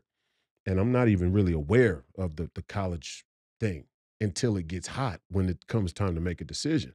Right. And so I remember it's my junior year. I get dismissed from De La Salle for cheating on a test with my teammates. Right. They said we had a zero tolerance policy around cheating on tests. Right. And you did cheat. Yeah, I cheated. Okay. Yeah. I mean, we was cheating on the test. Yeah. I mean, but that goes into deeper because y'all letting the athletes do whatever anyways at these universities. But you should have been cheating anyways. No, I shouldn't have been cheating on the test, but to be quite honest about the whole deal, it does speak to, because people look at me now and they go, one of the compliments of me across the board is intelligence. Yeah, intellectual. Yeah, you're a smart guy. So you got to think about how degraded the education must be. I don't care if you're at private school or public school, how degraded the education must be by liberalism Yeah. that people who become intellectuals in our society are completely uninterested In in that, scholastics while they're in school. yeah. And that's the Me story too. for most people. Me too. Well, that's because they're teaching liberalism. Right. They're not teaching life. They're Right. not teaching politics. They're not Right. teaching real shit. Because if it was real, I would have been interested I would in. have loved it. Yeah, I but love I'm not. history, but just I'm tell me not. the truth. Yeah, and my great friend AJ, one time we got to have me, you, and AJ Oh, on at I the same love time. AJ, yeah. AJ was he's a principal now. Has a master's. Has his Hoot. principal certification. Okay, as smarter than I am. Okay, he used to say all the time, if I wake up and I'm tired, I'm not going to school. Right. I'm gonna get there when I get there. Like, I'm not getting caught up in this racket. Now, he was privileged enough To be able to do that. to drive himself to school. Right. Mom and dad, 2-parent house, both worked, both had decent, And he income. had, yeah. So he had the ability to be able to do that. Right. But I just love his mentality. His Right. mentality was like, yeah, I'm smart. I think school's important, but if I'm tired, I'm tired. I'm not coming to school until I've gotten enough sleep. I love it. And, it's funny because, it speaks to, is this total tangent. Kids went back to school this week, and I got the school schedule, and I'm looking at it, and it says 9 to 4 o'clock. And I just thought to myself, for the first time in not the first time in my life, but when you're a parent, it really starts to hit you. Right. What the fuck are they doing with these kids up at school from 9 to 4?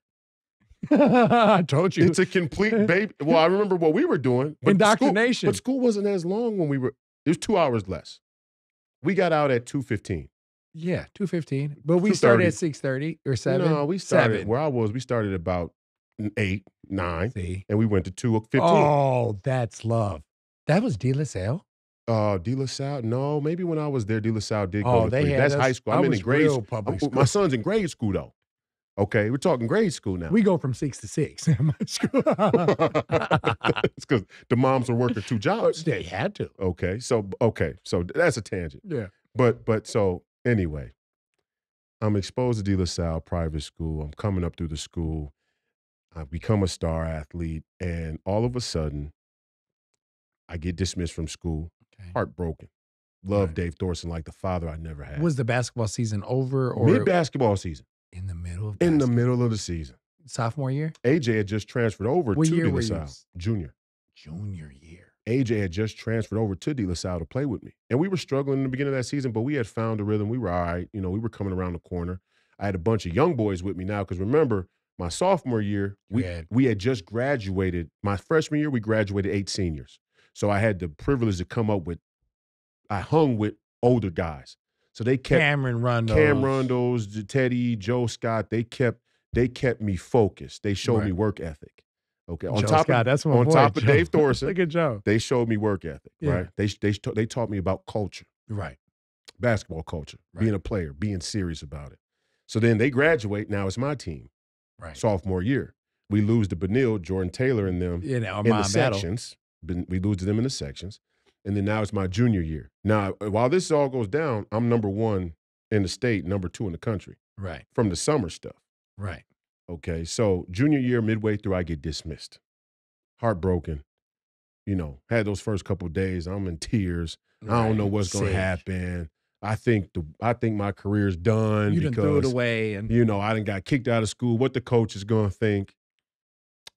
And then one day it just hit me. I was sitting at home, and then they were like, De La Salle told me, well, you could come back next year, and just saying some weird stuff. And they kicked you out of school entirely? Oh yeah, dismissed me from school completely. Oh, not just from sports. No, from the whole school. Oh, wow. Yeah, dismissed. Zero tolerance for real. I guess. I mean, it seemed a little weird to me, for cheating on a test. Maybe there were other things that they were factoring in that I didn't really know about or hear about at the But time. what you were told was the test. What I was told was the zero tolerance. Okay. They tell you can come back. And there was a time, too, where I had a pack of Oreo cookies in my religion class, and my teacher thought it was prudent to come and take my cookies off my desk and throw them in the trash can. Little Finocchio teacher, I almost got up and slapped him. I didn't. I went to his desk. I said, now, if I took your water bottle and threw it in the trash, that's disrespect, right? I'm not saying I'm an adult, but don't, matter of Right. to be, And you're 6'7". but it ain't even that. It's just Don't disrespect me like that. and first off, it was even then. It was like, which rules? Why are some rules prioritized and some aren't? Right? You seen through it then. What are we doing here? I'm like AJ said, I'm tired. I'm sleepy. I'm hungry. I'm hungry. Right. I want a snack. We practice 6 a.m. every morning. Now, all of y'all are going to come to the games, including the religion teacher with his pom-poms and clap like a seal when I'm dunking on somebody and jerk off to that, but I can't eat Oreos in the class because there's a rule about no food? Are you guys serious? I mean, what's going on? This is ridiculous, right? And then not only that, you're going to cross the Rubicon of not only taking them from me, which I think is wild, but you threw them in the trash. You ain't even put them up at the desk like, here, you can get them after class. You just went straight to disrespect. Well, and maybe I'm throwing your shit away. there might have been something different between. Something could have been going on with him that day. Or no, he wanted to say, let me trigger Royce off and get him kicked out of school. Yeah, but no, that didn't happen anywhere near each other. But there was, there were little things I could go back and point to. Anyways. Point is, I get dismissed. I'm like, yo, I had already been going over to Hopkins open gym because my boys who I grew up with from the Hustler team, just like the boys who went to Cooper, 3 or 4 of them went over to Hopkins. Right. Raymond, Marcus, Montez, Williams. Few of the boys from the north side ended up at Hopkins. Right. Okay, so them are my boys. I mean, me and Marcus and Rodney go back to the 3rd grade, to the yoke. Right. So you said if I go to Hopkins, I'll be playing against Rodney and them in the same district. No, because Cooper's in another district. They're not in the same conference as us. No, Cooper's not in our conference. Classic Lake? It used to be Classic Lake. We're in the we are in the used to be in the conference. Yeah, we're in a big lake conference. Lake conference. They're in yeah. So no, it wasn't that. It was just these are my boys. Right. And I know Coach Novak because I've been coming up to Hopkins playing an open gym, and Coach Novak's always sitting there. And my grandfather knew him well, right? So Dave wanted me to ask. Which Novak, the dad or the junior? Son? Junior. Okay. But I knew senior too. Yeah. I mean, they always together. When rest in peace to senior. Right. Yeah. We lost him last year. That was a rough one. But man, he was a special soul too. I love senior. I wish he was alive today. I would love to be able to sit him in that chair and have people hear the things that he really thought and believed in, because he's a special person. But they were always together, so I knew him. Right. And then Dave wanted me to go to Finley Prep. Finley Prep wanted me to come, which is the big time prep school in Vegas. But I was like, nah, I'm not. I don't want to do that. You know, I'm not going to live in Vegas. I'm going. It's too much around that. Really, it was. I still got a chip on my shoulder. I got something to prove. Right. Because I hadn't won a state championship since my freshman year. Right. Sophomore year, we lost in the section finals. Right. Junior year, I get expelled. Yeah. So I couldn't even play in the postseason. So let me go get a dub. I'm going to get one. And I went to Hopkins and we went 31-0. I know. I remember undefeated. I remember it. Only time in history since the reclassing of the conferences, right? 1A, since the 1, 2, 3, 4A class structure. So now it's on, right? Not only am I number 1 kid, number 2 in the country, staying home, but we just came off of being 31-0.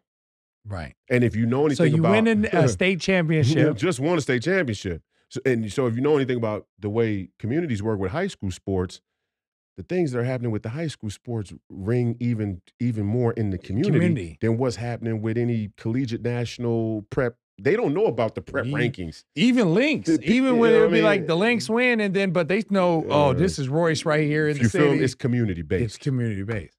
I pull up on campus. And we got time. This is great. I got to tell this story. We pull up on campus, and it's a frenzy.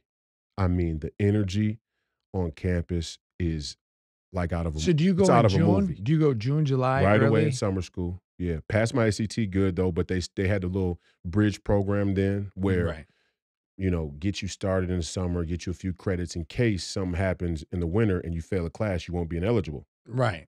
Get you all acclimated. Right. Get you accustomed to college life. Right. College life is different than high school life. You're on your own. You're really on your own. Now, I was already on my own throughout certain times in high school, so it really wasn't a big transition for me, but that's the idea. Right. We get to campus and it's a frenzy. It's a frenzy. I mean, and to me, it was like, yeah, come on. Yeah, of course you can come pull up. Of course you can pull up and come hop out and hang Now, out with these me are your friends. from all over the city. So no, no, no, no. See, you skipped that little piece right What? there. You got there, frenzy. You're on campus. Mm-hmm. It's going down, Mm-hmm. and now the friends are saying, "Hey, look, bro, you're at the university. Can we come down and come What's up, kick it bro? with What you?" I want to come. I'm gonna come holler at you. Frat row. I'm come hang with you. Right, And I'm like, please. I right, ain't seen you in a minute. right. What were people? Because I know the dynamic of Mm-hmm. what that would look like. Because we've been around this a lot. What were people telling you? Oh, let me tell you. Okay, So guys coming down, and back then I was the, me. I can't. I ain't always been the most. you got a little hood in you. Yeah, I got a lot. I know, I got a and lot we of it. know, and we know that I got a dynamic lot of in it me. too. I got a lot of it in me, Yeah. and I thank God because Yes. for a time such as this, because I'm certainly not scared to cuss out any liberal fucking Finocchios. Where I'm from, Here he goes. we don't even let you motherfuckers talk. Period. Not to be tyrannical, No, but we have this spiritual intuition that you're full of shit. and I you're got not a, gonna get. I got a great full take of that shit shit somewhere detector, else. right? I'm not full of shit.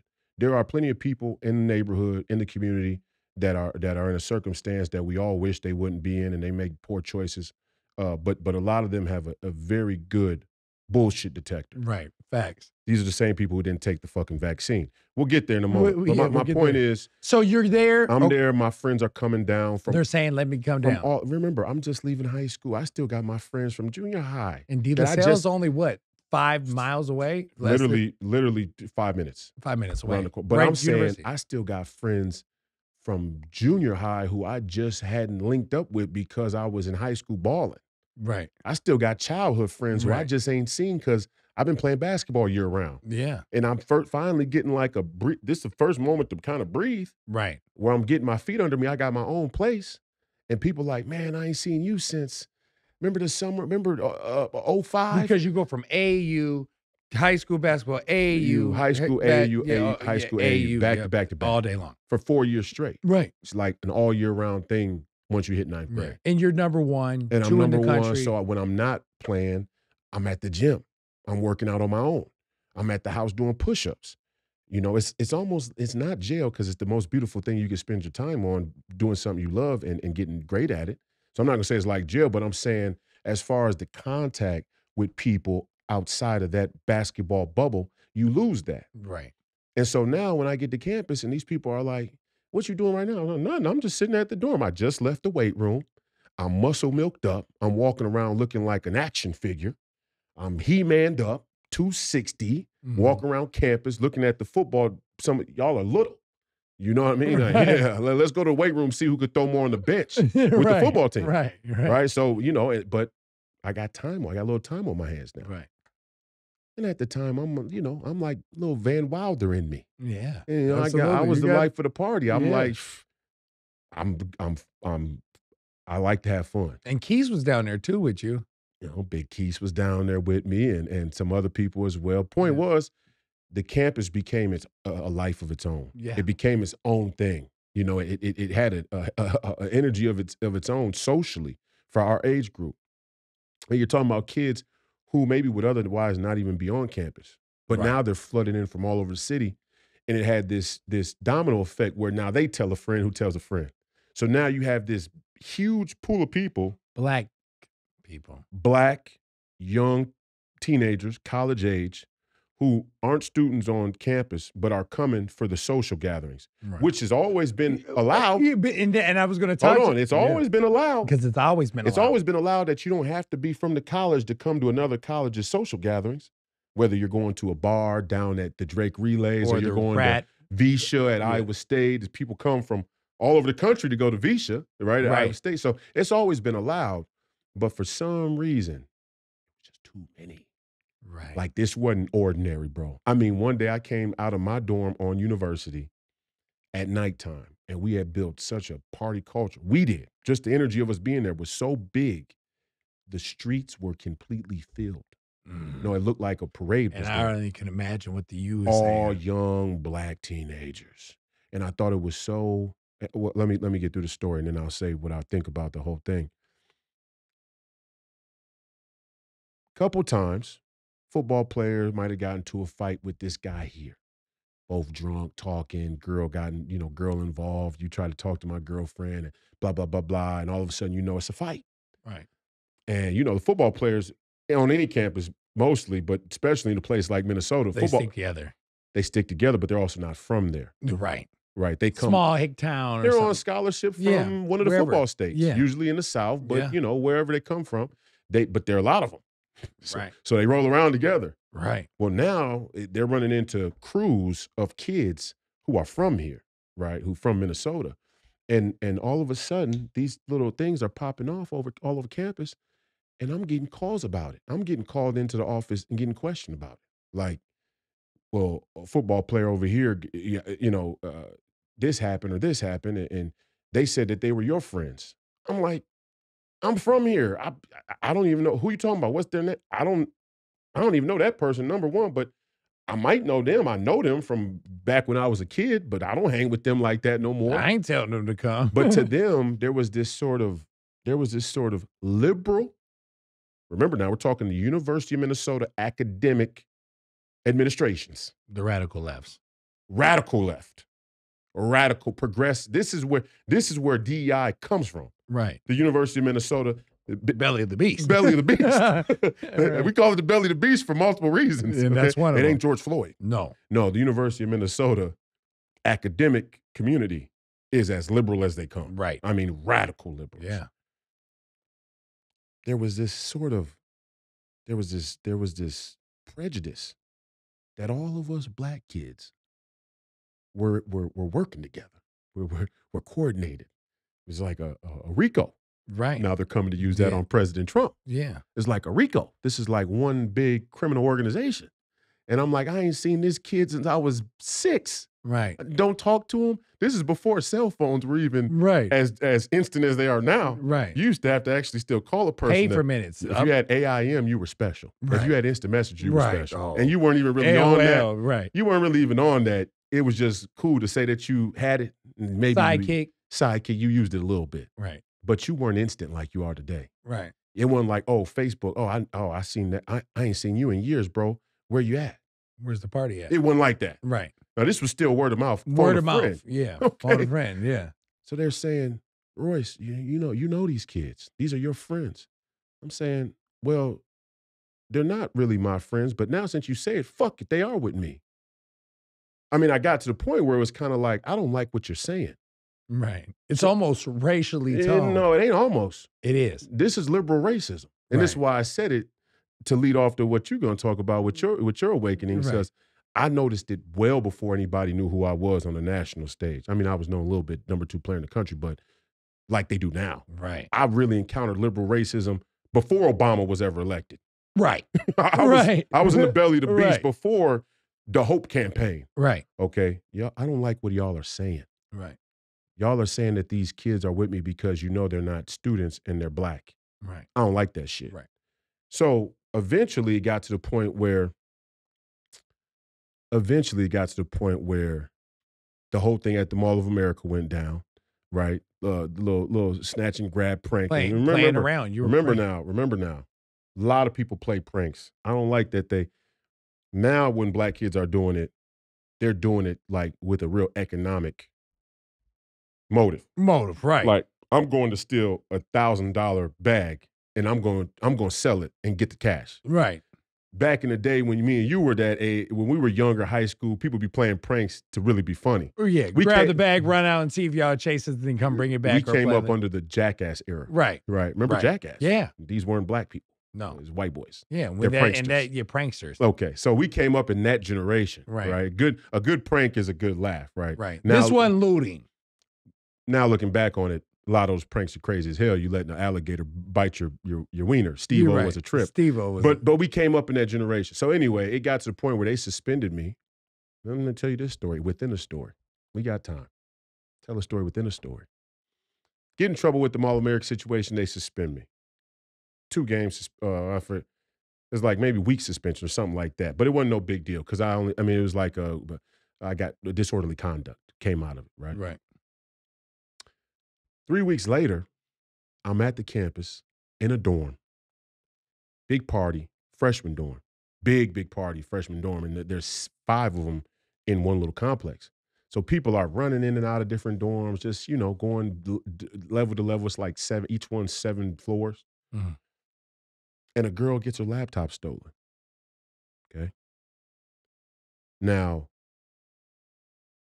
the laptop gets returned to her. Somehow, somebody returned this laptop to her by the following Monday. I didn't even realize this had happened yet. Right. I get a call later on in that week. Remember now, her laptop's been returned already. I get a call from an investigator with the University of Minnesota Police Department saying, "We need you to come down. We need to ask you some questions." Mhm. And you know me at the time. I'm already not liking that a bunch of people are saying you can't hang with these kids that come from the neighborhood because it's going to ruin your economic opportunities. I was already fighting radical materialism then. Right. I don't like that shit. Yeah, and from the neighborhood in the context of the community is if like back in the day, if you try to go to the club and they wouldn't let one of your homeboys in, like we all ain't going in. We're not going We in. don't leave one of your homeboys. Not So not that's the mentality not that for you something had. superficial. No, hell no. Yeah, and to Nothing. me, Yeah, you leave your homeboy for but to something like that. me, whatever they were offering me at the university, whether it be a scholarship or some professional basketball career, wasn't worth my sacred honor. Right. Now, I didn't know how to articulate that at the time. And I definitely didn't know how to articulate it to my other 18 and 17-year-old friends. But that was the spirit of what I You was. felt what it was. I felt it. I just Right. didn't know how to articulate it yet. Right. And there's a problem with not being able to articulate it. Right. But that not being able to articulate it stems back to the way we're educated. Right. Because 60 years ago, the 18-year-olds could articulate it already Yeah. at 17. Fred Hampton. There you go. Yeah. Right? From Chicago. Now, in order to be Fred Hampton, you're probably not going until you're 32. 2, 3. Because And by that time, they Jesus you out. there you go. So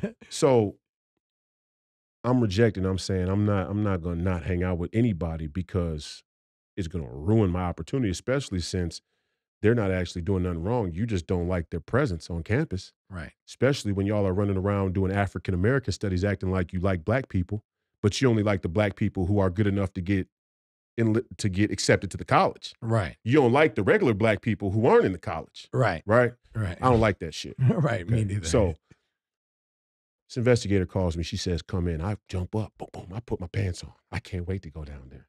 I can't wait to get down to the department. Because to me, I'm like, first of all, I know I've not done anything wrong, but I want to hear what y'all, let me see. Let me see what it's like. Let me see how smart the police think they are. Right. I get down there. They sit me down in a room. And they're like, "Yeah, we just want to ask you some questions. There was a laptop stolen and your name came up. And we just want to, we want to show you some pictures. We want to show you some pictures of some individuals and just if you could tell us something about them." They go to a folder sitting there on the table. They're bringing out these still shots from security cameras and stuff like that. And they're like, "Do you know this person? No. Do you know this person? No. Do you know this person is no, no, no. Don't know any of them. Don't know why you're asking me. Why are you asking me? Let's get to the point. Nitty gritty. Let's get to it. Let's just tell me why you're asking me." "Well, this girl's laptop was stolen from her dorm room. And when we came to ask her questions, we asked her, who she thought stole the laptop. And she mentioned you and your friends." I said, "Well, first of all, I didn't steal a laptop. I don't need to steal. I got a laptop. And my friends, they know better than to act like that. We've been on campus all summer, and we haven't had any illegal incidents. None whatsoever. And we haven't gotten in any trouble. And we actually hadn't gotten in any trouble other Right. than some noise complaints for parties, but it wasn't any. That's everybody. But it wasn't anything illegal, Right. In that sense. First off, you get noise complaints at a college campus like the U of Standard. M, somebody's being an asshole. Come on, when I hear when I hear 3 girls screaming next door at my dorm, and it's my neighbor, I just give them a high five through the wall. Right? It's Right. like, good way to go, buddy. Right. Get after it. I'm not calling the fucking campus police. RA. The RA. John's at it again. There he goes. Like, come on, man. And What are don't tell him I'm calling. Yeah, come on. What are we doing? So when I was 18. Okay, that was when I was 18. Let's be Right. clear. But So I'm in the room and I'm like, let's just get to it. She's like, well, we think you had something to do with this. And I was like, I had nothing to do with it. And in fact, I'm glad this is all being recorded. I'm looking up at the camera over my shoulder and it's being recorded. I'm glad it's all being recorded because one day you're gonna have to say you apologize when you find out that I had nothing to do with this. No, we know. And then she got personal. It was a woman. Right. First of all, they're letting women be lead detectives, white liberal women Right. being lead detectives Right. at the campus police department to investigate black criminals. See how they do that? Same white woman that'll be out there say his name. She might not because she's a police officer. Right. But I don't know. No, Pride. And you'll see her at the Pride. Oh, for sure. With a skimpy cop outfit on. It's reality. So I say, okay, well, we'll see. We'll see. Am I under arrest? Do you need me for anything else? Am I under arrest? No, you can go. You're free to go. Okay, great. I get up, I leave. The girl whose laptop was stolen calls and says to me, because we knew her. I mean, we lived in the dorm. It's like, right. We were all partying. Her laptop came up missing. She got to say something. It's not like we didn't know her. Right. She was like, listen, and her mom called. Her mom called with her. It was like, listen, we just want you to know that the police came to us and they asked specifically who was in the dorm that didn't live on your floor. Who did you see on your floor that didn't live on your floor? They didn't ask them, who do you think stole your laptop, like they told me. They said, who was there that didn't live there? And they said, well, Royce had some friends that didn't live here. And that's what they used to identify me as a possible suspect in this case. Now, the case goes to the district attorney. The district attorney is allowing the University of Minnesota Police Department to finish their investigation before they will close the case and allow the University of Minnesota to let me return to play. Joel Maturi, who was the AD at the time, said, I'm not letting them play until this is completely taken care of. So they dragged the thing out. And guess what they came back and charged me with? What? Trespassing at the dorm. Wow. They- and they came black back- men are dealing with this. Athletes. They came back and charged me with trespassing at the dorm I lived at. Should have sued him. I wasn't interested in shit like that. I know you didn't care, but Yeah. I'm saying this is the only thing that's The only thing I could, but Unbelievable. on the flip side of that though, I had moved out of the dorm, moved to an apartment, which is considered off-campus housing, but I was on campus. Right. And I was living in an apartment, and they were putting undercovers outside my house. They was we could. So almost like as if they were trying to set you up or they nitpick weren't trying. They knew that I was connected to people from the streets who were real individuals, people who had real track record, who had real power. They could let's have say that. disrupted or interrupted your life's path to a degree where. But that's not even, yes, they could. But you know what I mean, though? But that's not the important part. The important part is that white liberals, especially from the academic community, especially the higher ups in the academic community, pretend like they're doing all of this humanitarian, altruistic work on behalf of black people, particularly black men who have had trouble with the law. But as soon as those black people get a little too close to their comfort zone, all of a sudden they want to bring the axe down on them. And I experienced that firsthand. And after that, I just said, hey, look, I'm out of here. Right. Because I'm 18 years old. I'm not going to be subject to the police department going after, because now the police departments come back. They charge me with trespassing. Everybody in the University of Minnesota community is looking like, what the fuck is this? Right. And we thought he was actually involved in something. Y'all send him giving him a bullshit charge. He should have been playing. They still say the laptop story. They say the Mall of America. They got to find a way to double down on the decision that they made or the way they handled it. So what do you think that was going to be? Let's find Royce doing something else. So now everybody looks at the first thing and goes, corroborates a story that around. he's actually a troublemaker. So before they get the chance to do that, I'm out of there. I'm going to Iowa State. Fred Hoiberg. Went to Iowa State 2 years, never had one single issue. Never had a single issue, was All-American, got drafted, led my team in every stat, was on the honor roll, and I was on the honor roll at the University of Minnesota academically, okay? So it plays out the way it's supposed to play out. The point I'm saying the story is the chief of police for University of Minnesota, you can go look this story up right now, when they asked me or interviewed me about why I had left campus, and I said, "Look, I'm afraid.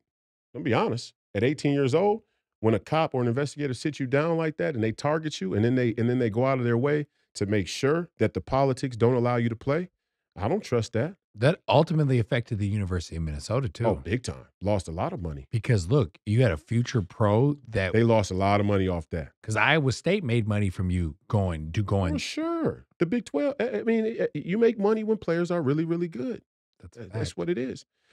And not even so much when they're there, but the attraction, the money that comes afterwards from the conference getting better, right? The TV money, all And that. you've seen it in going back to, and I'm gonna go to the But college the story. last thing I was gonna say was this. You know, the chief of police from the Minneapolis Police Department, when they asked him about me leaving and what I had said as to why I was leaving, you know, he said that Royce doesn't strike me as the type of individual who's afraid of anything. Yeah, because And that's what the I chief said, said? because I remember I'm diagnosed with anxiety disorder. Right. So I got anxiety Right. about a lot of things. Really, at the time, it's existential anxiety. I didn't realize it. I had grown up in a Right. brainwashed rat maze, Right. and I had a spirit and intuition towards something to being awake to what was going on. Couldn't articulate that yet, Right. but it was manifesting in Right. anxiety, right? Panic attacks, Right. whatever the case may be. Right. But I was still playing basketball, right? I'm still me from the community. I'm still who I was. So all that comes together, and I say, look, man, I'm actually scared. I Right. don't know what the police department is going to do. Right. To be honest, Right. y'all And you've already already try to blame seen me all for this. something I didn't do. Now you got undercover sitting outside my house at the coffee shop. I've seen this. I've seen this scenario playing on Donald Trump right now, by the way. But he says to the reporter, you can read it in the paper to this day. He doesn't strike me as somebody who's afraid of anything. I mean, part of him was right. But for a police chief to even say that about an 18-year-old, Right. Right. come You were on. already trying to corroborate Come a on. storyline I mean, come around on. it. So I jet out, I go to Iowa State, and the whole point of me telling the story is this is the liberalism that has come to both represent the black community, while at the same time, every chance they get, they want to take down black leaders like me and you. Go ahead. Bingo. And yeah, I know we still got time. Yeah, we got time. Um, and this goes into all the different facets, but and I'm going back to my college experience when I figured it out was when you see the liberal agenda for what it is, and especially as a black man, you say, "Oh my gosh, my people are in this rat race that are filled with people who say they're for our better interest, whether they're playing the race card or what, but they actually hate us." And so going to I went to Stout, UW Stout. UW Stout, criminal justice degree. I get a job as a behavioral specialist at Harrison Public Education Center. So I moved back here. I get my degree. I moved back, buy a Harrison, house. Northside. Harrison, Northside, worst school in North Minneapolis, right? Federal 4 setting school. I get there with Kim Adams, Bern Dia Johnson, all them, and I just take the school over by storm. Now, all the kids from the hood, now I'm 22, 23 years old, and I have people who are in Harrison who are gang members, gang leaders, all of that. And they go there like, hey man, look, Mason, what's up? How you doing? So now I'm between helping the kids in the community that I know. I'm a little older. I'm 22, 23 years old. Mhm. And I have this liberal agenda beast, which is the school district, as the go between. This is where I say, okay, I want to make a difference. I'm looking at all the black people in Minneapolis public. So I got a job at Minneapolis public schools. All the black people there, they have them working on behavior. Right. So I said, okay. At the liberal schools. At the liberal schools, they got all the black people work right now to this day. EBD. No, not anymore. No, they got teachers. They just started getting teachers, but Yeah. 2 years ago, I was fighting about it. Just recently. They had 1%, 2% teachers that were But black. but where do the teachers come from?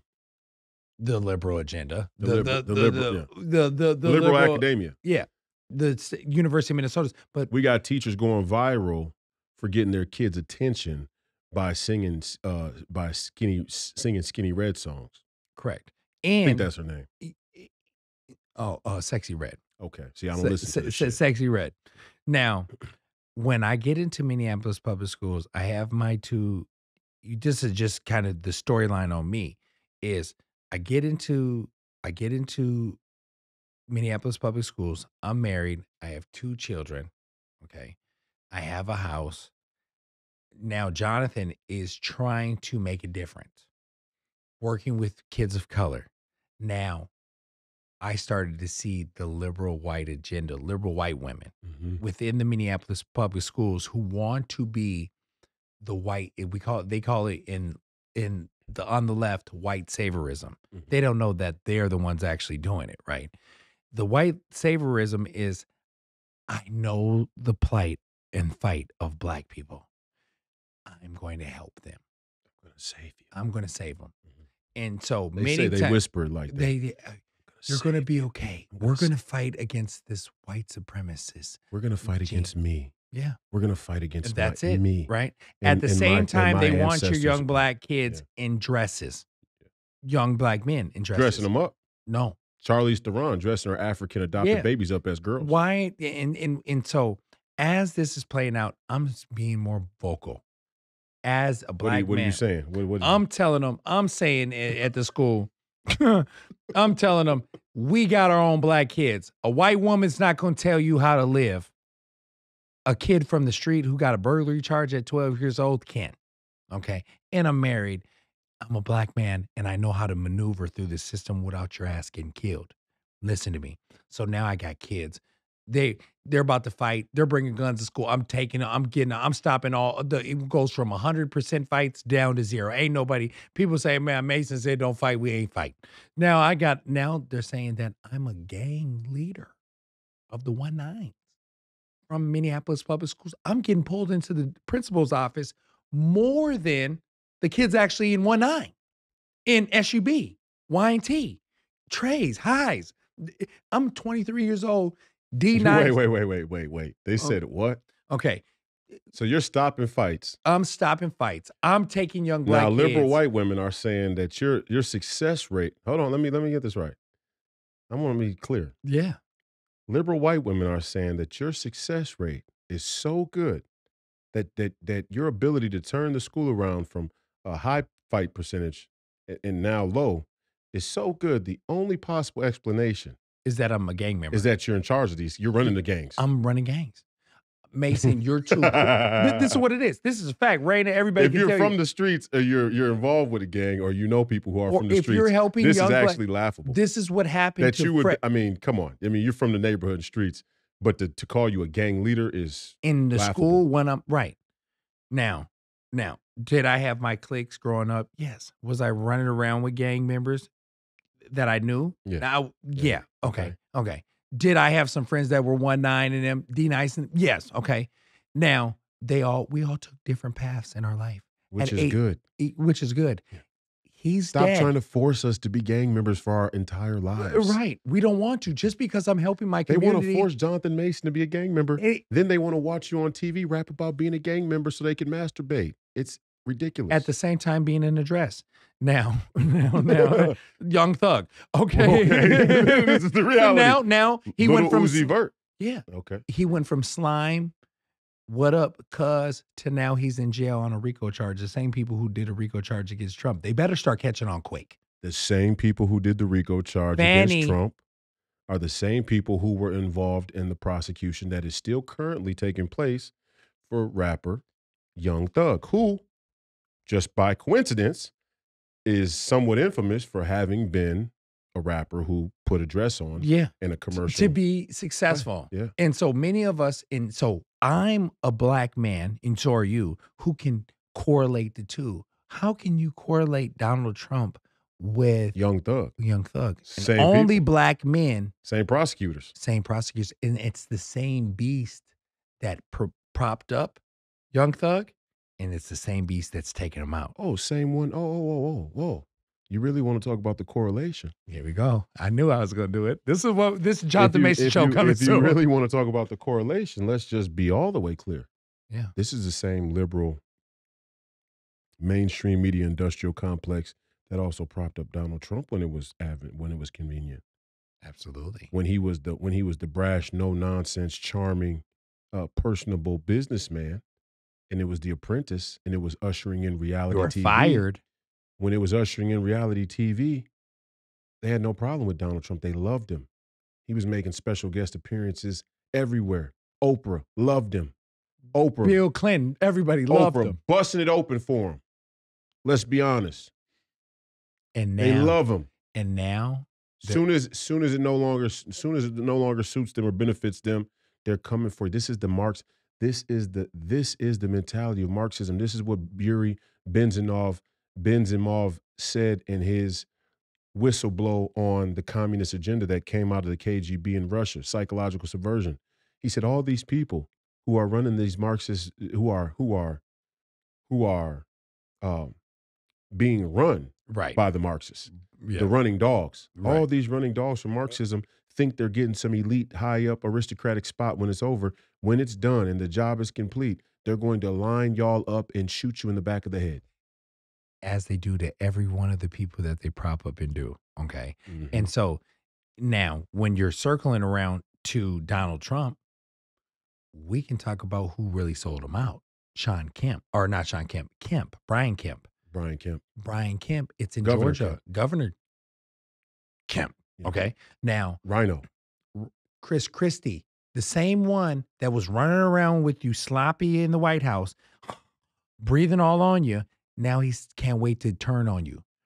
We have these individuals that are around us that if you don't pinpoint, and see, black men have a very good, if the moment you tell a black man says, I don't care about radical materialism, you're a threat, period. Because you're not willing to put a dress on. You're not willing to sacrifice somebody. You're not willing to do this, and this. For money? For money? You serious? And we've been holding all the money away from you, and you've been eating bologna all your life? And now you're not willing to go eat this filet mignon and leave those N-words alone, Royce? We're allowing you into... They set the system the way it is. Yeah. They teach the narrative, and then when you reject the narrative, they get offended. No, I mean, it's they the put highest all these level. booby traps for black men, right? We scoot around every single one of them. Teslas. Oh, what you say? The Teslas it's like a path on its own. I'm on driving a path. I have the GPS located in a selfless driverless car. Okay, it knows where it's going, perfect speed and everything. I have people standing on the sides of the highways throwing boulders in the lane for no reason. Like a video game. Like a video game to distract me and throw away. And going back to the booby trapping, they have this for every young man, black man. You scoot around all of them, and your Bozier, your big boss that you have to fight, is collegiate school. And then you got to go through collegiate school to now get into an employer that you have to toot your ass up in the air for, or you lose your job. Mm-hmm. And it doesn't even have to be that. It could be COVID. It could be you're next in line, or you're, well, we don't have Title IX no more. And now we don't need you to say you're the token Negro. Okay. We're in a, but it's not. Is it just the black man? Because they do a different trick. No, it's women. Okay. You knew you guys a setup. Hey, you guys, that was a setup question by Royce. They have bamboozled the black woman. Okay, the black woman, and no one has ever talked like this and used these terms. The anti-black man, black woman, anti-black man, black woman, who the liberal agenda parades in front as the savior. The black woman is propped up because we know with Lyndon B. Johnson, when they destroyed the black family, when you take the black man out and you say, oh, I'm an independent black woman, you ain't finna have you in my house. I got to get my welfare. I got to get my stuff. And so fast forward it's turned into the Fannies. Yeah. It's turned into the Kamala Harrises. Yeah. It's turned into the Oprahs, the black women that for sure, I can put in front, they can be DEI everything for me. They can shut up the conservative black man. Now, we talked about this recently, and that was basically my story. So we're about done with my story. We're fast forward. I just got arrested on No, now for 10 years, ever since then, you rebelled against the liberal white woman. Oh, now and you're I've been going hard in the streets. And I've been going hard in the streets. Me and you took the lead. Okay, so I can talk about it. Wrap it up real quick. Yeah, go. I'm in college. I get in. Joe Rogan and fucking Eddie Bravo, and then went 4 hours. Yo, me and you could go. This is much more riveting. Oh yeah, it is. Than jujitsu jokes. Yeah. No, I love Rogan and Bravo. We love Rogan. Go ahead. Rogan. We got to do me, Jonathan Mason, Rogan, Eddie Bravo, and Joe Rogan. We might be 24 hours straight. 24 hours. Legendary. And Joe Rogan, we really need to have Royce on the show. You two together, I would love it. When you get around to it, Joe. Yeah, whenever he gets around. We're here when you get around to it. Yeah. No, you got a lot of people like Bill Maher's cuck ass you want to bring on. He's a cuck. He is. Got married to Superhead. Which is a fact. It's a fact. It is a fact. He was married to Superhead, had his nose wide open. Black woman. Yeah. Anti-black man. Black woman was actually sucking cock in spite of black men. Yeah. And testified to it. Yeah. In her book. Yeah. Said that she was rebelling, basically. Against the black man. And that's why she went to the white man. And we have black women. That's the same element. I'm glad you said that. Yes. That's the exact same element. What is running the movement right now? When we ran out for George Floyd, right? Mm-hmm. Everybody's seen what it was. Everybody, for the most part, in Minnesota knew I was conservative. I went out, I was protesting for Donald Trump. They were calling me racist, right? Mm-hmm. But I was leading all the community stuff, so it was throwing them off. So 21 years old, I go to the Harrison Public Education Center. Basically, they drown me out because I'm a powerful black man that's stopping all the violence, and the money's actually getting seized up because they say, we're having kids who have Asperger's and autism, and they're listening to Jonathan, and all he's telling them, come over here, you done doing that? And they come over there and they stop doing it. It was very easy for me. So I said, okay, now there's a lot of money that I could be disrupting within the pharmaceutical industries and all this, because if I say, you guys are running a game on young black men, calling them EBD, you're giving them all these drugs. Emotional behavior disorder. EBD, emotional behavior disorder, they have 90%. 90% of the kids are white. They have ASD, 90% They of tried the to black diagnose kids. me with it when I was in grade school, and my mom told them no, she wasn't going. They wanted to put me on medication. They wanted to put me on Ritalin, probably. Ritalin. Yeah, Ritalin. Yeah. And now we know about Ritalin. Right. Liberal white women wanted to put young black men on Ritalin. That's all they're doing in Minneapolis. Y'all don't get it. Y'all seem to think that these white liberal women were ever anti-big pharma. They've been pushing big pharma drugs on young black men for years. Ritalin. He just hit it. Minneapolis public schools, right? And these are their numbers. They're telling you they're 66% not proficient in reading and math. That's their numbers, and you keep on giving them $1 billion. Fast forward. I'm in Minneapolis public schools.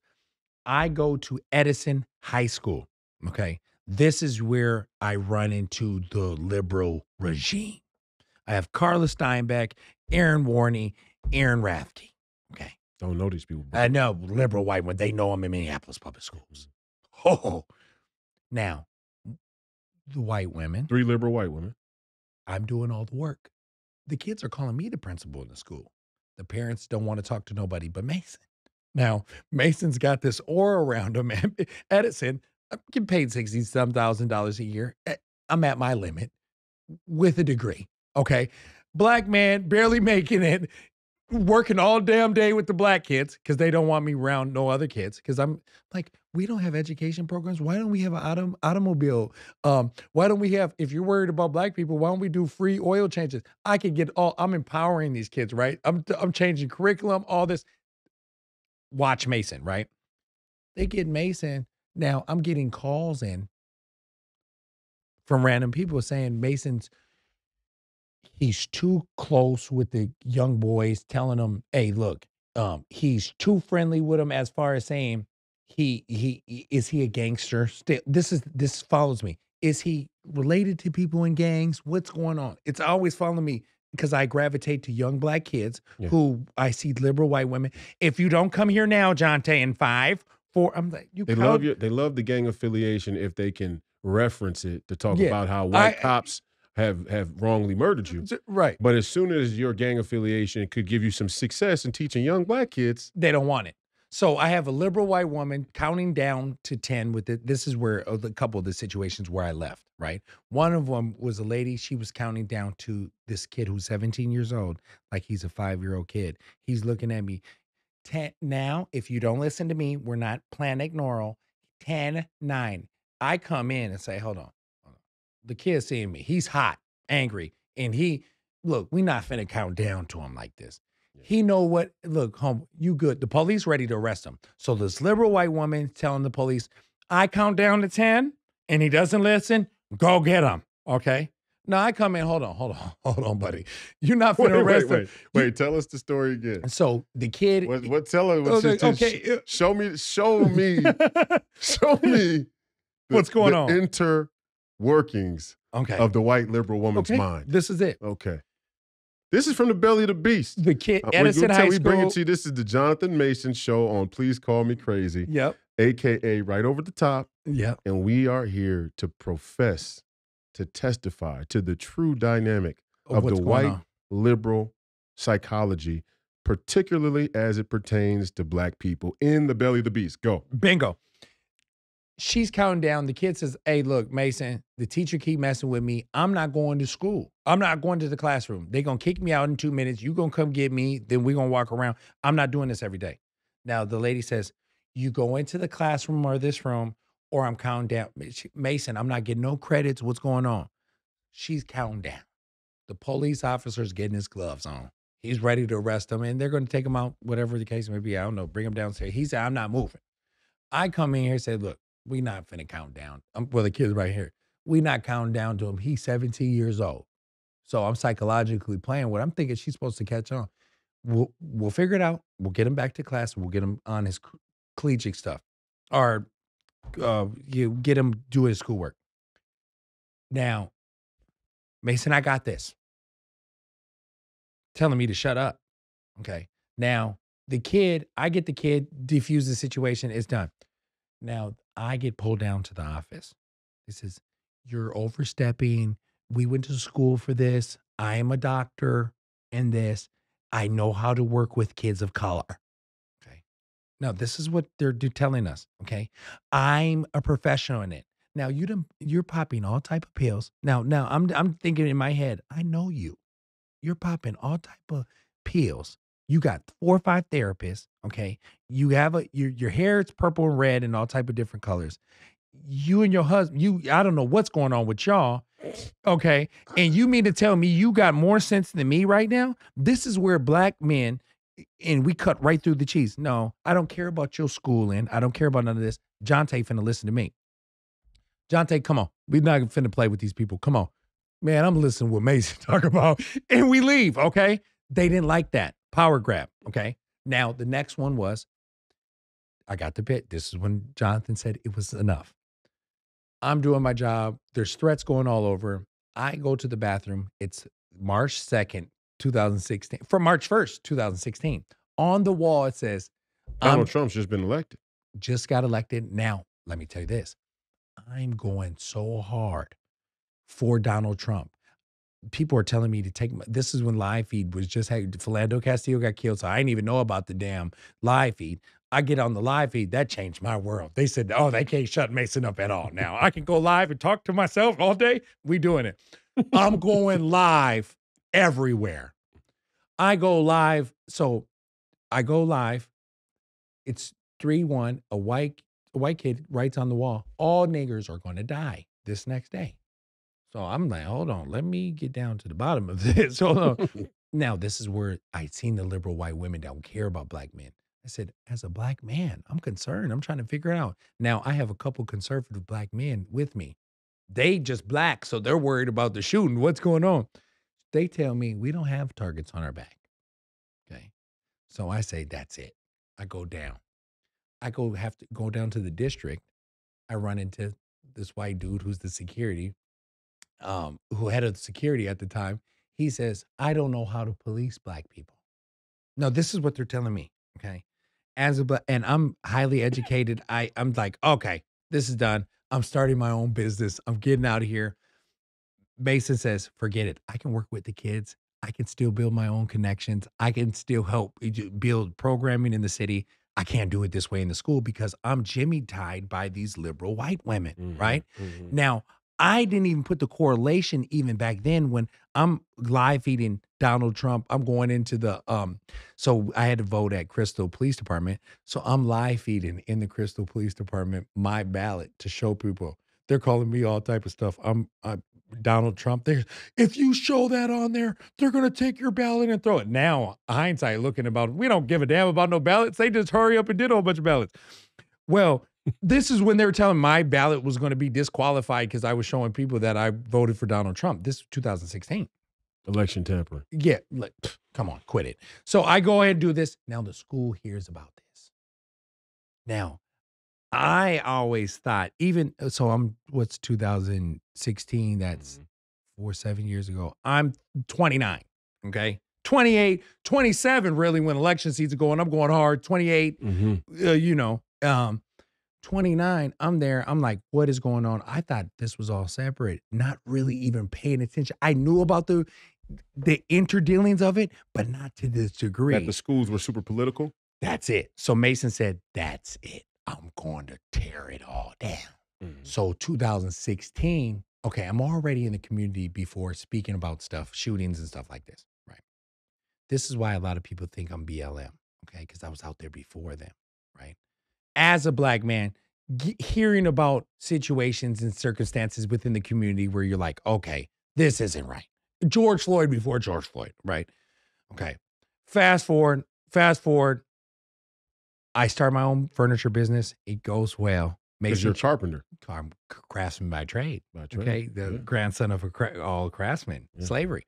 Yeah. I know how to do anything with wood, make tables like this, do whatever. So I said, okay, let me start selling tables.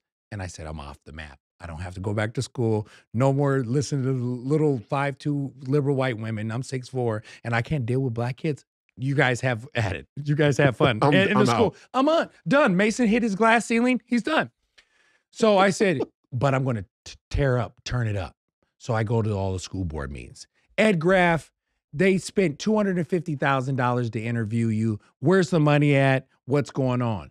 I start pinpointing all the problems within the school district and saying, these proficiencies weren't right. This wasn't right. Look what you're doing to the black kids with EBD, the white kids with ASD. You guys are running a gamut. You're running a show over here. Then people in the community said, uh-oh, here comes Mason. What's going on? All the liberal teachers, they loved me, everybody. But they knew I voted for Donald Trump, right? So they didn't know. Fast forward, 2019, I'm living life. I'm good. Got a little money in my pocket now because, it had a couple more kids. So now I'm up at 3 kids, 1 kid. So I had 2, I'm at 3. COVID is coming, but I don't know this. 2019 comes, 2020 comes. Now we're locked down. I go on a vacation to Miami. Everybody's talking about COVID. I go to Vegas right in March, early March, and I knew it hit me. I said, they're shutting it down. This is it. This what triggered me to become political, right? So COVID. You were going hard about COVID. I was going hard. I was saying, no mask, something's going on. Now I'm at I'm at holiday gas stations turning up. Listen, what's funny what's funny about this is you got to realize me and Jonathan actually knew each other. Knew each other. Really weren't real close like that. No. Knew Jefferson, played with him. Jonathan's older than Jefferson. Jefferson's 4 years older than me. Right. No, Jefferson's 2 years older than me. 3. 3. That was 34? 5. 35? Yeah, so 3. 3 years older than me. 3. Yeah. So he had been a senior when I was a freshman type of deal. Yeah. Okay. Mom Dukes calls me. Oh, that's who I'm having on the podcast next week. You got to have your mom. I'm having Mama White is coming into the studio don't next make week. me have less. Come on. Oh. Jonathan Mason Show. That might be my first guest. That might be my first kid. Y'all go see where it came from. She looks just like me too. I talked to Mom this morning. She's at my house and she leaves the house. She goes, I need to come on the podcast. I gotta tell him. I gotta come on there. I said, Mom, you coming on next week? Yeah. I said, now I'm gonna ask you. You didn't get vaccinated. Why you didn't get vaccinated?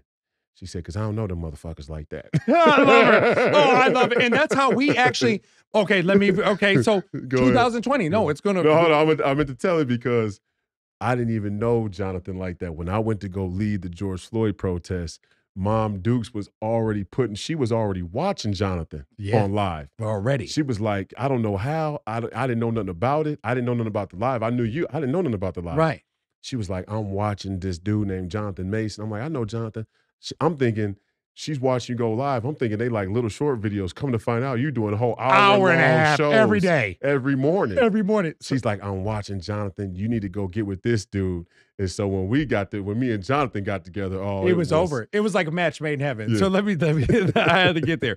2020, I leave Vegas. I know something's going up. March comes. But at beginning of April, I had enough with everybody already. They're locking it down. Mason's just getting out of the being, under the regime of the liberalism. I'm making a little money with the furniture thing. I'm traveling however I want to. I'm an empowered Black man, right? I'm a business owner. I love it. Learning taxes. It's own hands. Yeah. I'm making my money from Home Depot wood and selling it to people in Minnetonka, and they loving it. And they're telling me, can you make 5 more for me? And that's another 1,000, 2,000. Absolutely. Let's do this all day. Nation of shopkeepers. Okay. This is why they hate small businesses. And it's going to wrap. And this all comes together. So I'm thinking I'm learning taxes. Mm-hmm. Okay. I'm learning all these various things as a small business owner. And I'm saying, who in the hell would ever want to be a Democrat? If you're taking all our taxes, Minnesota, you're doing all this and and yes, you can write stuff off, but then if you write some stuff off and it's not right, the IRS is coming in, you're like, oh my gosh, they just want you to rather go work for $20 an hour and say, take all my cash. And then I get one large lump sum for $3,000 at tax time and we're good. Okay. This is what they were doing to me. And I didn't know. So now my business is suffering because of COVID. April, I'm upset. People don't even want to meet up for tables no more. So I'm selling tables. They're like, no, COVID, we don't know. They're telling us stuff. I'm fed up. I said, I'm starting mornings with Mason. Okay. Everybody, Jefferson, everybody too.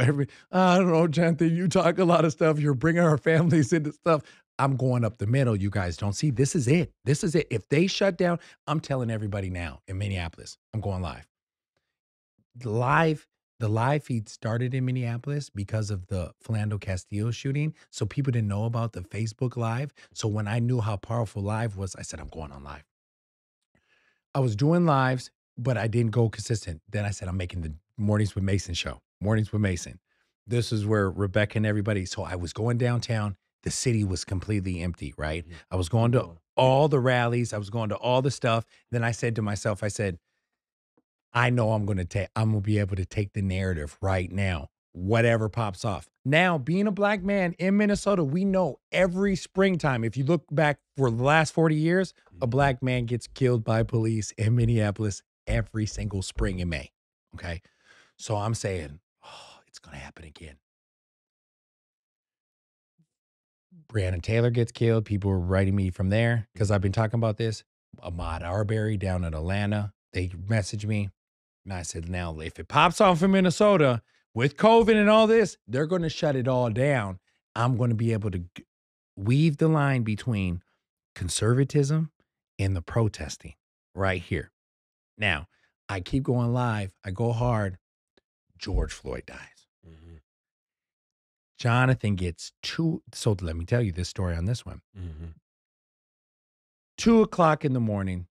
I'm chilling with my family on the Sunday. I get 100, 200 messages. My phone's. Remember now, this is somebody who not only voted for Donald Trump, went live and showed his ballot for Donald Trump in 2016. In 2016. Okay, continue. Yeah, real Donald. So people are calling me. They're calling me racist before they're calling white people racist. I'm a Black man, descendant of slavery that fights for Black folks. Don't get it though. They're calling me everything. Okay. So now George Floyd dies. I've been going hard about anti-mask. I'm walking in places. They're trying to kick me out. I'm standing on it. George Floyd dies. I get all these messages. Everybody says, hey, Mace, it's time to roll. I knew it was time to roll. Your mom was on my live feeds. Mm-hmm. She calls me and says, you got Royce is down here. Steven Jackson's about to come. You two need to go. you were feeling some type of way because you were really realizing about the mass stuff too. What is this? What's this going on? I already knew because I was you, watching War Room. yeah, you So were I knew watching. I knew Yeah, I knew the virus was coming 3 months in advance. I was just waiting for it to hit the shores. I'm watching. You watching Steve Bannon. I'm watching Bannon and Peter Navarro's, and I'm watching all Yeah, these. you were same watching Navarro big time. I love Navarro. I love Peter. Right. Yeah. So I'm Mastermind. Ben telling me about Navarro. Yeah, big time. And then you're like, oh yeah, Navarro. Peter And I'm Navarro. like, Yeah, that's Banner's boy. Yeah, that's Banner's boy. I'm like, see how it all comes together. Yeah. So now I go down. I say, man, look. Everybody's like, man, we going down to the thing. Well, there's if you know the dynamic of Minneapolis community, we have various community activists, leaders. You got the Nikimas, you got the Chantel Allens, you got the Black Lives Matter, you got all these various groups, but no real conservative alpha black men, right? None. I Zero. knew Royce from when he was younger. So I seen him, knew each other, knew of each other. This dude, high, number one basketball player. Me and my family, Jefferson, Jermaine, everybody, we're all basketball going huge. So I knew Royce, right? So I'm like, what is this Negro doing in the city? He pulled up, popped up, and he's got a dynamic behind him because, we weren't tagged in on the conservatism side immediately. It was more of like, we got to do something for our city. Big St. Paul, big Minneapolis, we coming together. There's thousands and thousands of people. We gonna figure this out, right? We link up. We go marching. Pretty good, safe, good. We meet up again, march. We go to the U.S. Bank Stadium. We march. We go to the Federal Reserve. We're leading the front, right? We Took the highway. No, we're marking. He said university. We go down university. I'm getting thousands of calls. Everybody's saying, hey, look, helicopters in the air. We got the crowd still at US Bank Stadium, and you guys are right by Bobby and Steve's. Like are in university. We were so far down university, the line hasn't even left at and that was the iconic video or photo that Beyonce and everybody shared. That was the march from. That was us. Yeah. Right. Me and Royce look at each other. We're taking the highway. Okay. We go down. We got Jeremy Sutherland. Everybody's with us. We jump down. Big Reg is with us from the University of Minnesota. Tile, everybody. We get out there. Helicopters everywhere. We're sitting out there. We know we're going to stop something. Sit everybody down. The state has now been under curfew. So now, due to our protests, it got so massive, they were like, shut the whole entire state down of Minnesota. No, the curfew was because of COVID. No, but remember? It was because of COVID. There was already because of super spreader events for us. Right. They were already we were the first real super spreader events. But the lockdown, the curfew had already been in place from COVID. No, the curfew that day was in place from COVID. Well, see, we were getting various stories. I was remembering because we didn't know. It was really because of us because they should have probably did it. You yelling in the mic. I'm screaming. I'm amped. They telling me all stuff in the studio. They telling us they told us a bunch of different stuff, but what we knew, the government's telling us that we got a curfew. Yeah, there is no curfews. Black folks in the government. There are no government curfews for American citizens. And we said that. And when we jumped out and said freedom of speech, freedom of movement, sovereignty, what is our safeguards for the freedom of speech? We actually, this was funny. Let's talk about it. Yeah, let's talk about it. Hey, people can say what they want. A lot of these conservatives are scared to go in the belly of the beast. They are so sure that all these people in these deep blue districts really, really believe in these politics. They don't know, like me and you know, we've been in there. We've been right there with them. Yeah. A lot of these people don't know anything about the super politics going on with this country. No. They have no clue. No. They had no clue what the Federal Reserve was. No. They had no clue. Sovereignty. Remember the word when you said sovereignty? And I was looking at everybody. Me and you, we're talking Federal Reserve, Jerome Powell, interest rates, inflation. We're going up during George Floyd, right? So at our meetings, we were talking sovereignty. You guys paying attention to what the Federal Reserve was. When you said sovereignty to the crowd of people and they looked at you like they didn't have a clue on what was next for our society, I said, me and Roy, and this is when I knew for sure we were like, we got to take this a whole nother notch. Like, we got to go a whole nother angle. We're not going to Because get really, the George Floyd protest, the whole George Floyd thing became a beta test to diagnose where the awareness, the political awareness was of the people in the Twin Cities. correct. That's what it became. It wasn't intended And to we be that. knew that. We knew that. Well, we didn't know it at first. No, at first. But once we got out there and started talking, it became very clear like, oh, people really got dragged out into the streets for this George Floyd thing, which is a terrible thing. But it was the globalist initiation to But their plan. it was just they had fallen victim to the same thing that we were talking about black people falling victim to in the bubble of the neighborhood. Yes. Just a little bit bigger. Right. These liberal people live in these liberal cities with all of these corporate sort of cultural norms and getting your politics with your French fries, you know, sort of fast food politics through the headlines or the mainstream, prime time Don Lemons or Cuomo's or whatever. You know, I'm just getting. I want to be involved in politics. I want to be up on something because I went to a liberal school trained by Marxists, so I'm taught that I need to be involved Right. with the machine. Right. You know, or else the other white people will look down upon me for not being humanitarian enough. Right. Right. So I got to give my money to the kids in Africa with the flies on their face. Right. Right. Remember those infomercials? Right. And we found out that was a fucking scam. Yeah. Okay. And so I got to do that. But how do I really? But then I also have to live up to whatever the story is at the time. I got to live up to narrative. So the way to do that, I got to jack into Cuomo. I got to jack into John Oliver. I got to jack into Jon Stewart. I got to jack into Rachel Maddow. And listen to your politics from that angle. I got to hear it from them on the go as I'm grabbing my mocha latte and my crumpet on my way to my job that's turning me into a serf. So when you get out there and a Royce White stands up on the bridge with a bullhorn in front of 20,000 and says, the establishment has taken your sovereignty. Everybody goes, what the fuck is he talking about? Right. What is this? Not only do we ran into it so much. Not only do I not know what sovereignty means, it just doesn't sound like what I'm used to on MSNBC. Right. It's just the spirit of it isn't the same. So there's a natural rejection from that, but then the genuineness of real leaders kicks in too. So you can't help but have that endearment. That's why we ran into so many liberal white women that were fawning over us, being in the leadership position. But then and again, for all you white people out there in middle America, patriots all across the country understand that the psychological subversion of the Marxist ideology, we know it very well at the highest and most predatory level, because these liberal white women were fawning over me and Jonathan. Correct. Romantically, sexually. Yeah. Love a black, because we fit all of the bill. When did they start hating us? When did they start hating us? Articulate, educated, clean, well-dressed, right? Well-spoken, charming, right? You know, talented. Right. All of these things. Took leadership roles when it was time to care about what's going on. Yeah.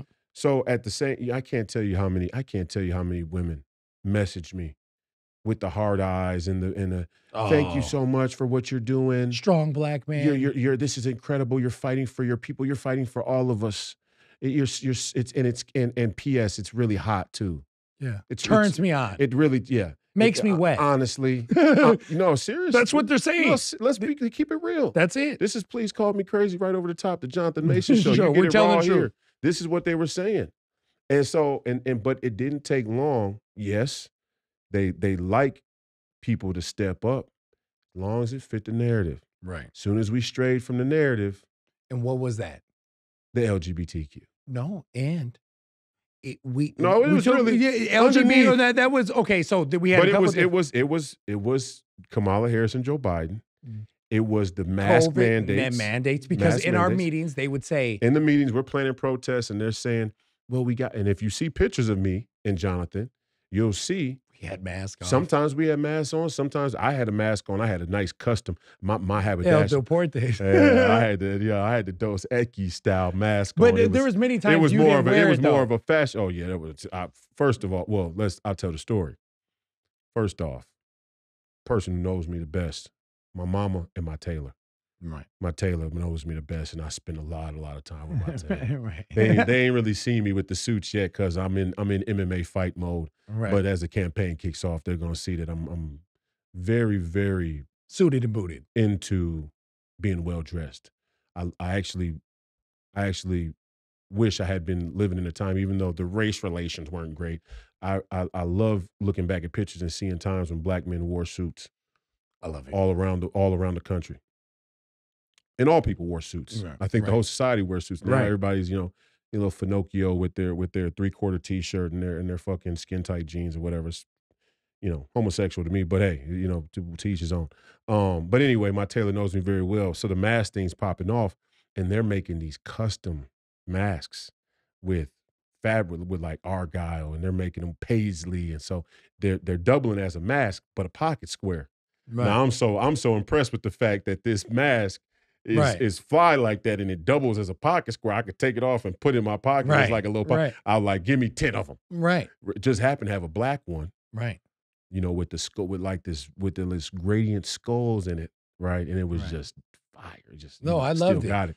But anyway, so I'm wearing the mask when we go out. But really, what they were saying to me was like, as one of the leaders, really what they were saying to me was this: legally, this is how the Marxist liberal establishment always tries to get you. Yep. I mean, a black man was murdered, and we're all trying to fight against white supremacy. But I mean, legally, we're still responsible for what happens, right? And they're like, if Tim Walz says that there's a mask mandate in effect, or not a mask mandate, but there's a COVID lockdown in effect, and we're choosing not to listen to it, the least we could do to be masked up, so we're not being super spreaders like the Trump events. What was I saying to him in the meetings? Fuck the masks. Right. Don't come in here Right. talking to me about no motherfucking masks. A black man couldn't breathe on the ground, and you're talking about a mask? Stop talking to me about liability. Period. I don't want to hear about liabilities. I don't want to hear about.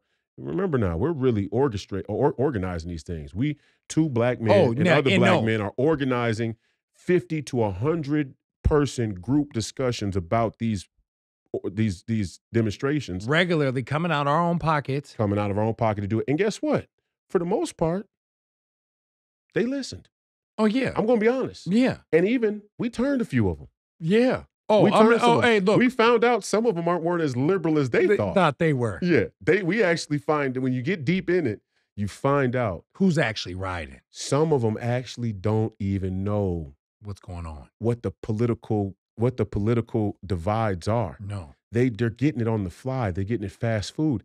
So when you really start to get friction in a room, you see people start to take sides like, wait a minute, what'd you just say? That doesn't sound right. Right. Or that doesn't sound right, or that ain't right. Right. So we had that whole dynamic, and my whole point in telling the story with the masks is the masks were the indicator that the liberals who want to stifle the conversation and keep people from really standing up in a real way. Right. They want people to stand up in a sort of theatrical way. Right. But stand up in a real way, their linchpin is always the legal. Right. It's always the liability. It's always It falls the insurance. back to the globalist identity. It's always the governor said this, and if you go against this and someone gets hurt, and this is where Super spreader event. This is where the rubber met the road for me. When we're on the bridge, we take the bridge because it's a federal highway. Right. I mean, duh. Right. The federal government is out of control. Tyrannical. The federal government is a leviathan. Whether it's Barack Obama, who ran as an anti-war establishment Democrat, but then bombs more brown Middle East people than all of his white predecessors combined since I was born in the 90s, Right. the Desert Storm, George Bush, and on. Whether it's him and that, or whether it's pick one, Right. it doesn't matter, Right. whatever it is. The liberal establishment, they want us to fall in line, right? They want us to to toe the To line. the system.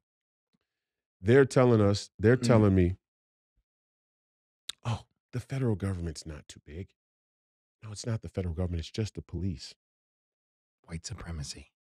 It's white supremacy. It's not the federal government. It's not us. It's not social programs. It's white men. We need to expand social programs. It's white men. And for us, I'm like, yo.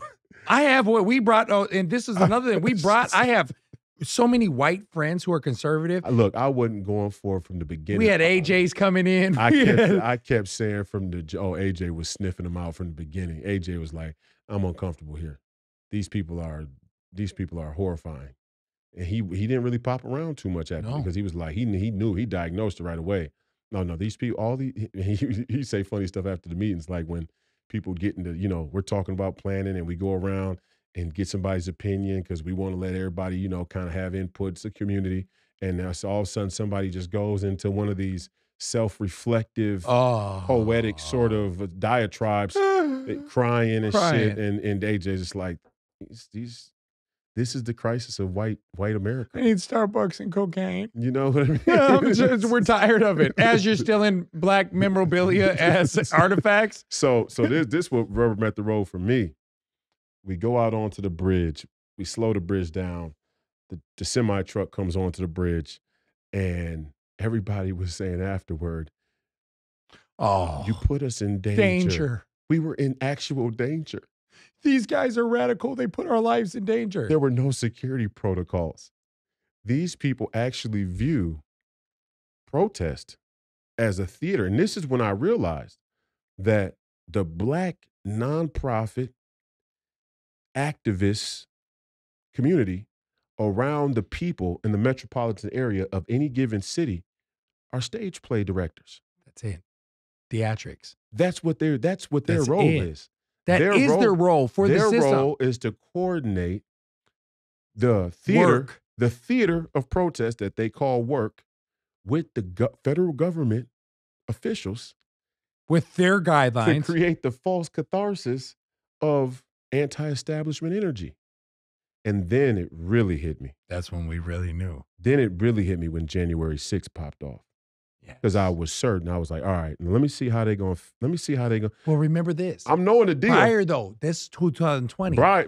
Remember we talked about Joe Biden? The moment we said, oh, no, I'm not doing Joe Biden, I'm doing Trump. Yeah. Everybody hated me for sure. They said, Jonathan is a Trumper who's totally talking about red meat politics, and he's talking about white supremacist Donald Trump stuff. And I said, now, a black man that's willing to die, we went to the bridge. We staged the biggest protest in Minnesota history. I'm talking about, we did 25 protests, bro, like legendary. 100,000 people. Over 100,000 people, right? Mm-hmm. To being called a racist and be called, what was it? What else would they call us? They darling of the alt-right. And that was more of a view, but they were calling us, it was something. They said alt-right loves me. I love the alt-right. Yeah. They love me and I love them. When we seen the political. I don't know what the alt-right is. I guess it's me. And they want to take all of our movements to voting. Remember when they would say, Mason, you guys, we've got to use our voice at the ballot. And I'm saying, hold on, we all voting for Trump, right? And they said, Trump? He's the one who caused all of this. I said, Trump killed George Floyd? Who? Don't do it. Because I'll say a name. I'll say a real. No, we can't do names. We can't do names because they'll kick us off. We're not doing that. No, I ain't gonna throw nobody under the bus. We're not doing that. I'm gonna tell you this. I'm gonna say with 100% without doing that, because I'm not doing that. No, we ain't got to do that. But I'm gonna say this: a lot of people put a lot of time and energy into shifting the conversation or the energy around the protests we were doing that had to do with the federal government and the Federal Reserve, right, and the big corporations, right. A lot of people put a lot of energy into shifting that focus to voting, right. Vote this, vote that, vote this, vote that. Get people, what's the name? Remember, the one attorney white woman gets sloppy drunk every weekend. Right. I ain't gonna say her name. Right. She knows who she is. Yeah. Liberal white woman came, offered her legal services. I'm an attorney. I can help you guys if you guys need paperwork done or whatever it is. And she was also in charge of the voter registration. Right. These are the liberal white women who got educated by the Marxists, Right. who are in the system, but put their weekend cap on and tiptoe around like they're anti-establishment so that they can trick communities into voting. These are the Democrats. These are how the Republicans don't even realize they're being cheated yet. Right. And they don't use even it get off the death of black men. Heterosexual black Death men. of black men is the number one way to broker black votes for the white liberal establishment. And y'all are still out here saying, let's let Liz Collins be the keynote speaker in CD3. The wife of Bob Crow, who was the head of the police union when George Floyd was killed. Right. Who were saying the whole George Floyd thing was a hoax. Right. I mean, it's a like, hoax. No, he died of COVID. Now you guys are saying he died of COVID. You don't like COVID, but George died of COVID. COVID's not real, but George died. But George died of it. And now these are the brown coats are coming. Look, I said it the other day, and I'll say it again today. Everybody gets to decide the way the country burns now. Everybody gets to decide the way the country goes down now. If you want to play some little bullshit race game, the brown coats are still coming to get you. Coming. And guess what? The brown coat, the two people that they're coming to get specifically, Christians and the nation of shopkeepers. Yeah. Do you know, I believe that the IRS has implemented a new law that people with bank loans had to pay the difference 70 on, like, let's say you paid 30%, right, on your interest for the bank loan. They're charging the other 70% as a taxable income. So anybody who has a small business or even a middle market business, anybody who's not a global business, a globalist business, big box, anybody who's not getting a DEI index score, that level, if you have a loan with the bank to operate, they're going to charge you interest on 70% of that loan. I know also that it's going to ruin the middle market. It's going to put everybody out of business. They're going to start going bankrupt left and right. They're already going bankrupt. Go to right over there by Boulevard. Dick's is gone. Yep. The three businesses that were in the little building. Oh, it's collapsing. This is where we're at. We seen it in 2020 where we said, okay, if they're implementing this, right, and they're doing all the telltale signs, we already were saying that it was going to be rigged. We said this way before. Now, we fast forward to 2023 where, you're running for Senate. We ran into it at the election last year or the last time. Yep. When we were trying to get in, we had people on the Republican side were just as bad as the liberals on the left side. Because what happens is you have a group of rhinos, you have these establishment Democrats, and they want to continue this system that they say is working. Yes. Going. Yeah, but and let's just be. I want to be even more clear about this because it's hitting me right now in real time. You know why? Let's just think about it culturally. Mm-hmm. Let's think about it culturally. Right. Who would have the least problem with a nationwide welfare state with central bank digital currency, social credit scores, and essentially universal basic income? Who would have the least problem with that? Democrats. No. Be specific. White, liberal women. Women. Yeah, absolutely. Who want to have posh book club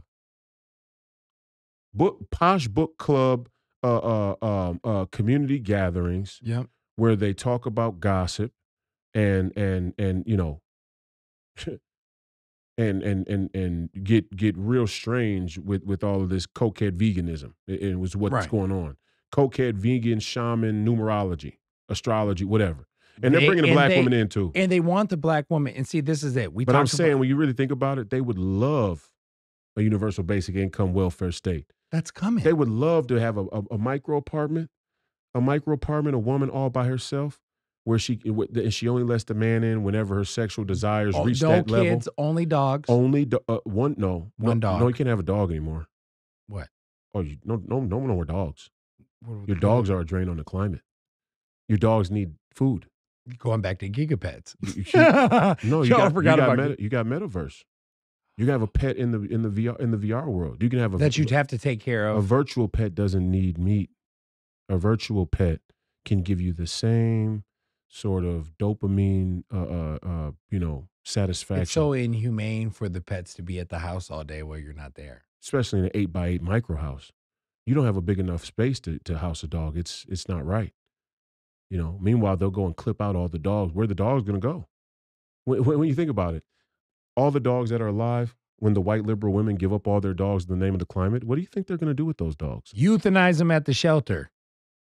It's exactly what they're going to do. They're going to and they do it right now. The white liberal woman is the bane of society. I'm just going to and her cuck boyfriend. I mean, those two together. See, and that's it right there. You have this metrosexual, liberal white man. No, he's at the top. You guys, for sure. No, he's at the top. Okay, Biggest that's the pimp, Joe Don Biden. Magic one. No, Joe Biden.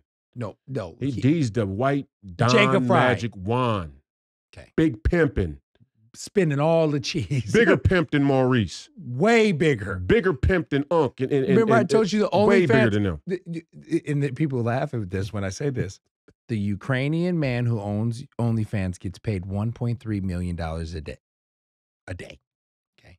That's $338 million a year only on working days. He only gets paid on working days, no weekends. He makes $338 million a year. He's pimping your daughters, your mothers, because the kids are saying, my mom's on OnlyFans and they bullying me with her pictures and stuff. That is the new pimping regime for America. So it's these same girls, and we ran into them. I don't want to be sexualized. Well, you're on OnlyFans selling pussy pics in foot pictures. Oh, you remember I got for selling what? Foot pictures. No. The number one thing, you know what's paying the girls? Number one, it's not pussy or titty pictures. What is it?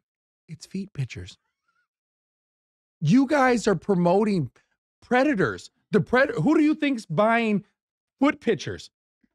Predators. Pedophiles. Really predators. Sexual predators. Predators, right? You guys are breeding and facilitating nothing but predators, and you have the nerve to tell me that you don't want to be sexualized? I was suspended from Instagram this week. Oh, and I see that. So, and then they said sorry. They said sorry, it was a mistake. But I put on Twitter, I said, it's so odd to me that on Instagram, because I called somebody a pussy, and I got suspended right after that because it asked me a question like, do you want to edit the comment? He gives you a prompt now. This comment is one that often gets reported by others. Would you like to edit it? And no.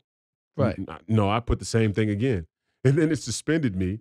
And right. So it was right around that time, and I had called somebody a pussy. And it was really somebody who was probably Republican because they follow me and they always comment, but they were like, you're fear-mongering. Because I said, look, if you don't like the language of the podcast, I think we did a good job of not cussing today, but I don't know. If you don't like the language of the podcast, go sit in your house and wait for him to come knock on your fucking door. Right. You're fear-mongering. To act like the government's going to actually come in our homes. So the Instagram said fear-mongering? No, the person I was talking to. Right. And so I called him a pussy. Right. So then he probably reported you. Okay. So now they disable because they disabled my account by mistake, they said. We did it by mistake. And I said, though, it's so interesting to me that you can show your pussy on Instagram. You can sell your pussy on Instagram, but you can't call somebody a pussy in the comments. Wow. I think that sums up the liberal ethos right there in a nutshell. It's very hypocritical, but see, it's not even hypocritical. It's like it's like diametrically opposed. It's like it's 1 + 1 = 4. It has no it's oxymoronic. It has no gravity in any reality. I can't say the word pussy in the comments. I can't call someone a pussy. but you can shake your pussy And and this is sell it. and You it, can it, say you can actually prostitute. Everybody knows. No, wait, let's be clear about it. Everybody, you got people who are advocates, women advocates, women who are abused, right. advocates who advocate against sex trafficking and human trafficking and pimping and prostitution and all of this stuff. Everybody knows that the girls with the hyperlinks to OnlyFans on Instagram are selling pussy. Period. Everybody knows it. That's it. They're prostitutes. And Instagram just You're lets it getting happen. monetary money. No, why doesn't Instagram look, when I try and go to the pronoun, you know, you can put your pronouns in. Yeah, I try to go in there and say, fuck you. My pronouns are fuck you. they won't let you. They won't let you. So they have the capability to make sure they have the capability. They're promoting pimping. They're promoting it. They could easily make it so any OnlyFans accounts or accounts that go to sexual transaction sites don't work on the site. They love it. They Right. love they've integrated the platform so that it's easier for OnlyFans Yeah, models put the to link make here. money. Place the link here. Here's the highlights. Here, the whole thing is around us. Or when you look at your story and the top 3-4 people are Mhm. all fake ass profiles with asses hanging out. Look, I'm 18 plus. I have it. I can literally pull it up right now recently turned 18. on your thing. You see, Spam. in black, in men in general, men all together, not just black, Mhm. all men. Mhm. Okay, right now, stop going on all porno sites. I'm telling you guys this now. They're going to start putting viruses on people's laptops and phones, and they're going to say that you have child this Pornography. porno on there, and it will be on your phone. I'm telling you guys this now. Before it all starts happening, people are saying there's operations that are coming, and they're going to be targeting people. You click, They're going to be targeting Christians and and nationalists. they had it. And so remember this too: the government But then they let Jeffrey Toobin on the primetime news jack off. jerk off of the year. And Jeffrey CNN has Jeffrey Toobin still on and think we forgot yeah, he's still that on. he jacked off in front of everybody. And you're mad at Donald Trump saying grab him by the pussy, which he was just actually saying that Jeffrey Toobin whacked off on a Zoom call and is back on TV. back on TV. Jacked off in front of women. This is women. Now, first off, if your name is Jeffrey Toobin, if your last name is Toobin, serious. Be nice. Be nice. No, I'm just being serious. If your last name is Toobin, There's not only so many of them. So it's no, I'm being honest. Let's just be all right, for then real. say it. You being funny. You playing. Oh. I'm being serious. Okay. If your last name is Toobin, you should not. You should always jerk off away from cameras. The tube. Away, If your away from name's any Tubin, cameras. you don't want nothing on away the from tube. any cylinder YouTube, visual tube. devices, Television. whether they're cameras on your laptop, whether they're camcorders. And see how easy it was jerk for him? off away from And guess what he anything said? that's a tube-shaped video device. How do you go right off the air? I'm talking about within seconds. How are you talking about Well, he this? did it on purpose. That's the obvious answer. Oh, okay. Come on. He didn't know he was off air? No, he's been doing it for years, he said. I didn't know the camera was on this time. Okay. I usually jack off when right off the business is business. So, but I know time's getting low. We got about 5 minutes. I think we're almost at 3 hours. This is the longest podcast we've done. We're right at we're wrapping 3 up. hours? Yeah. Unbelievable. Yeah, we're 5 minutes from 3 hours. This is great. Unbelievable. This is right great. over the top. Right over the top. Jeffrey Toobin, stop jerking off in front of. He did it on purpose, though. I'm just gonna say, in my opinion,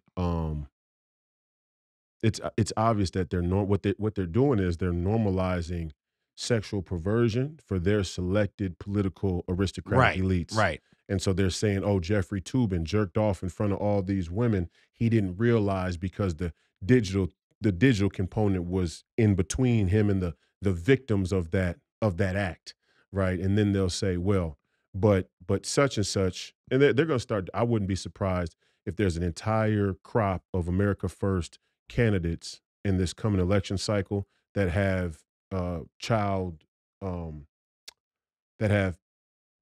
porn digital evidence brought against them that is cooked up, right? Because that's what Yeah, that's what it's going to be. they're That normalizing on their end, correct.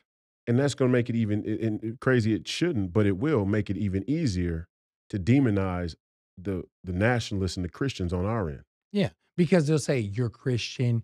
They haven't see what happens is they make their narrative so nasty and perverted That you right? can't You criticize can't them. when you Yeah. criticize them, it's like, yeah, but we sleep with dogs.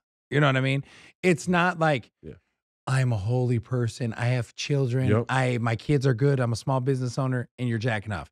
Everybody's jacking off. It's just how you're demonized at that time. No, it's just that the other Republicans and Christians and nationalists won't come to your defense out of fear of them being associated with you for sexual perversion. That's it. That's what they're really doing. Right. They're isolating you from your own brigade. They're isolating you from your own support system, And which is so CIA. you to know, do. yeah. I mean, that's Well, a Matt super, Brodsky.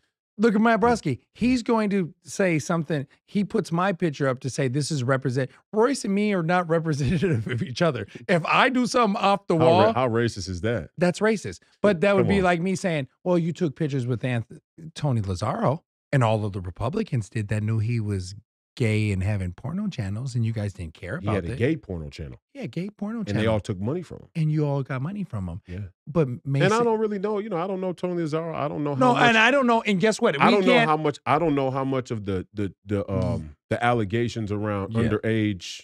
It was like 14, 15. No, year-old. what's the statutory? No, statutory rape. No, trafficking, human trafficking. Okay, Kids, but it was state statutory lines. though. Right. But it was also statutory. Right. Because they were young. Right. Okay, so I don't know how much of that is true or how much of that is boogied up. I Right. can't tell. Right. But I And do know. knowing if you're in a liberal state of Minnesota, Yeah. and you're a conservative, Yeah. and they know it, they're going to pin you. He got more time But before than that, a person that killed somebody. more time than murderers. How do you get more time No, than murderers? human trafficking always gets. Pimps are getting 75 years. But not OnlyFans CEOs. But not OnlyFans CEOs. Yeah, they're good to go. Unbelievable. But my point with Lazzaro was, even before the takedown with the statutory human trafficking stuff, the fact that he had a porno channel with gay porn on it should have probably been a no-go for a lot of these Minnesota Republicans. We weren't in the Republican Party at the time. No. So And then when this all went down, we weren't when really abortion, around. when we talked about abortion, and we're at our first Republican huge meeting with all these starch Republicans, and we're saying, yeah, what are we going to do about this abortion? Do we talk about it? Mhm. And they say, you don't talk about abortion. I believe in it. Oh, so maybe we're too conservative as black men in the state of Minnesota because all of you guys are rhinos. We immediately said we don't want nothing to do with Mitch McConnell's and the Lindsey Grahamses and the Paul Ryans and the Chris Christies because we could see right through you. As black men, we know Donald Trump. Be very careful of Chris Christie. He can't slow down with eating. He ain't trust me. Gluttony is one of the number one deadly sins. If he's doing that to kill himself, watch out. Mhm. It's no different than a person saying, I'm ready to kill myself. Yeah, slow death. It's two different things. So we have to still, and I'm not judging nobody. What I'm saying I is, a lot of these people are just way too you got to fat. watch them. I'm just You got to being watch honest. people's actions. I'm just being honest. If you're sloppy, a lot of you have been systematically made to be overweight, respectfully, to everybody out there. Yeah. And Jason talks about it a lot. He's like, I'm overweight, I'm working on it. But you hop on Jason's live, he's on the Stairmaster at night on the live. He's trying. A lot of these people are just Chris Christie. And let me just be clear and about gluttony this. is about overeating too. They want to make you fat. They want to make you dependent on the government. They want you to buy a micro house. They want you to be high. They want every part of your life to take away your freedom. And I'm not talking like freedom on paper. I'm talking about the freedom that they make you lives so in the human spirit. uncomfortable. Yeah. Okay, and you talked about Demoralized. This. Yeah, demoralization, but uncomfortable. When you wake up every single day, you're disgusted with yourself. You have a small place. You're cramped.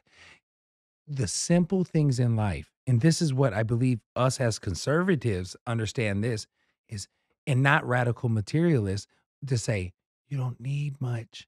All the things in life that are really good for you are priceless. We have the American freedoms. You want a house. with land, okay, that is sustainable off the grid where you're saying, "I'm not getting GMO foods. I want seeded foods.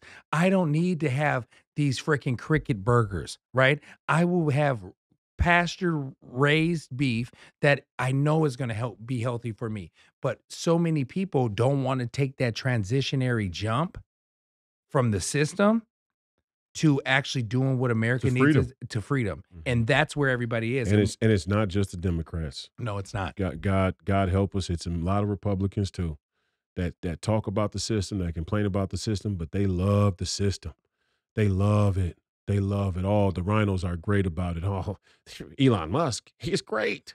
He on Twitter's And a then business. He and has then to worry about the and advertisers. then I tell 'em He can't be a free speech absolutist. He has to worry about his advertisers. I mean, it's a business. It's America. This thin veil of cap this thin veil of free enterprise and free Oh, market, you hit it. this thin veil of capitalism, this thin veil of business that has been allowed to be the compass of the American identity is the real issue. Right. And as soon as the Republicans stand up and say enough and kick all these corporatists out of the party, from the Koch brothers all the way down to the Karl Roves, then we could actually start to get some shit done. And because we're winning the conservatives, and I know we're gonna end on a couple of these points, but the conservative argument right now going into this 2024 election, Mhm. we're winning. Yeah. We're winning on everything. If it's guys that can't get pregnant, we're winning. If it's Joe Biden going to sleep, Hunter Biden crack cocaine, we're winning. Obama lying and Oba oh, being married in public, sucking dick in oh, private. I said, and I we Not before only, air, not only, and hey, I mean, we're not saying that. Look, I don't believe in the homosexual lifestyle, no, but you're a citizen. You yeah, have rights. but but as black What men about though, him cheating on a black woman with a white man? Is that not white black men supremacy? and white black women have said Barack Obama is such a black man. He's so strong. He has a Yeah, black wife. yeah. Come on, This is a black. come He's on. having sex with older 70-year-old white The men. man went to Harvard. Enough said. Thank you, Royce, for having me and being able to Appreciate you have being back on, man. Jonathan Mason, everybody. the show's coming soon. Right over the top's coming soon. The Yep. Jonathan Mason Show coming soon. This has been another incredible family and friends guest episode of Please Call Me Crazy. We appreciate your viewership and listenership today and in the future. The fight continues. Don't die a jerk off like Jeffrey Toobin is destined to. Yeah. Godspeed. Godspeed. Thank you, brother.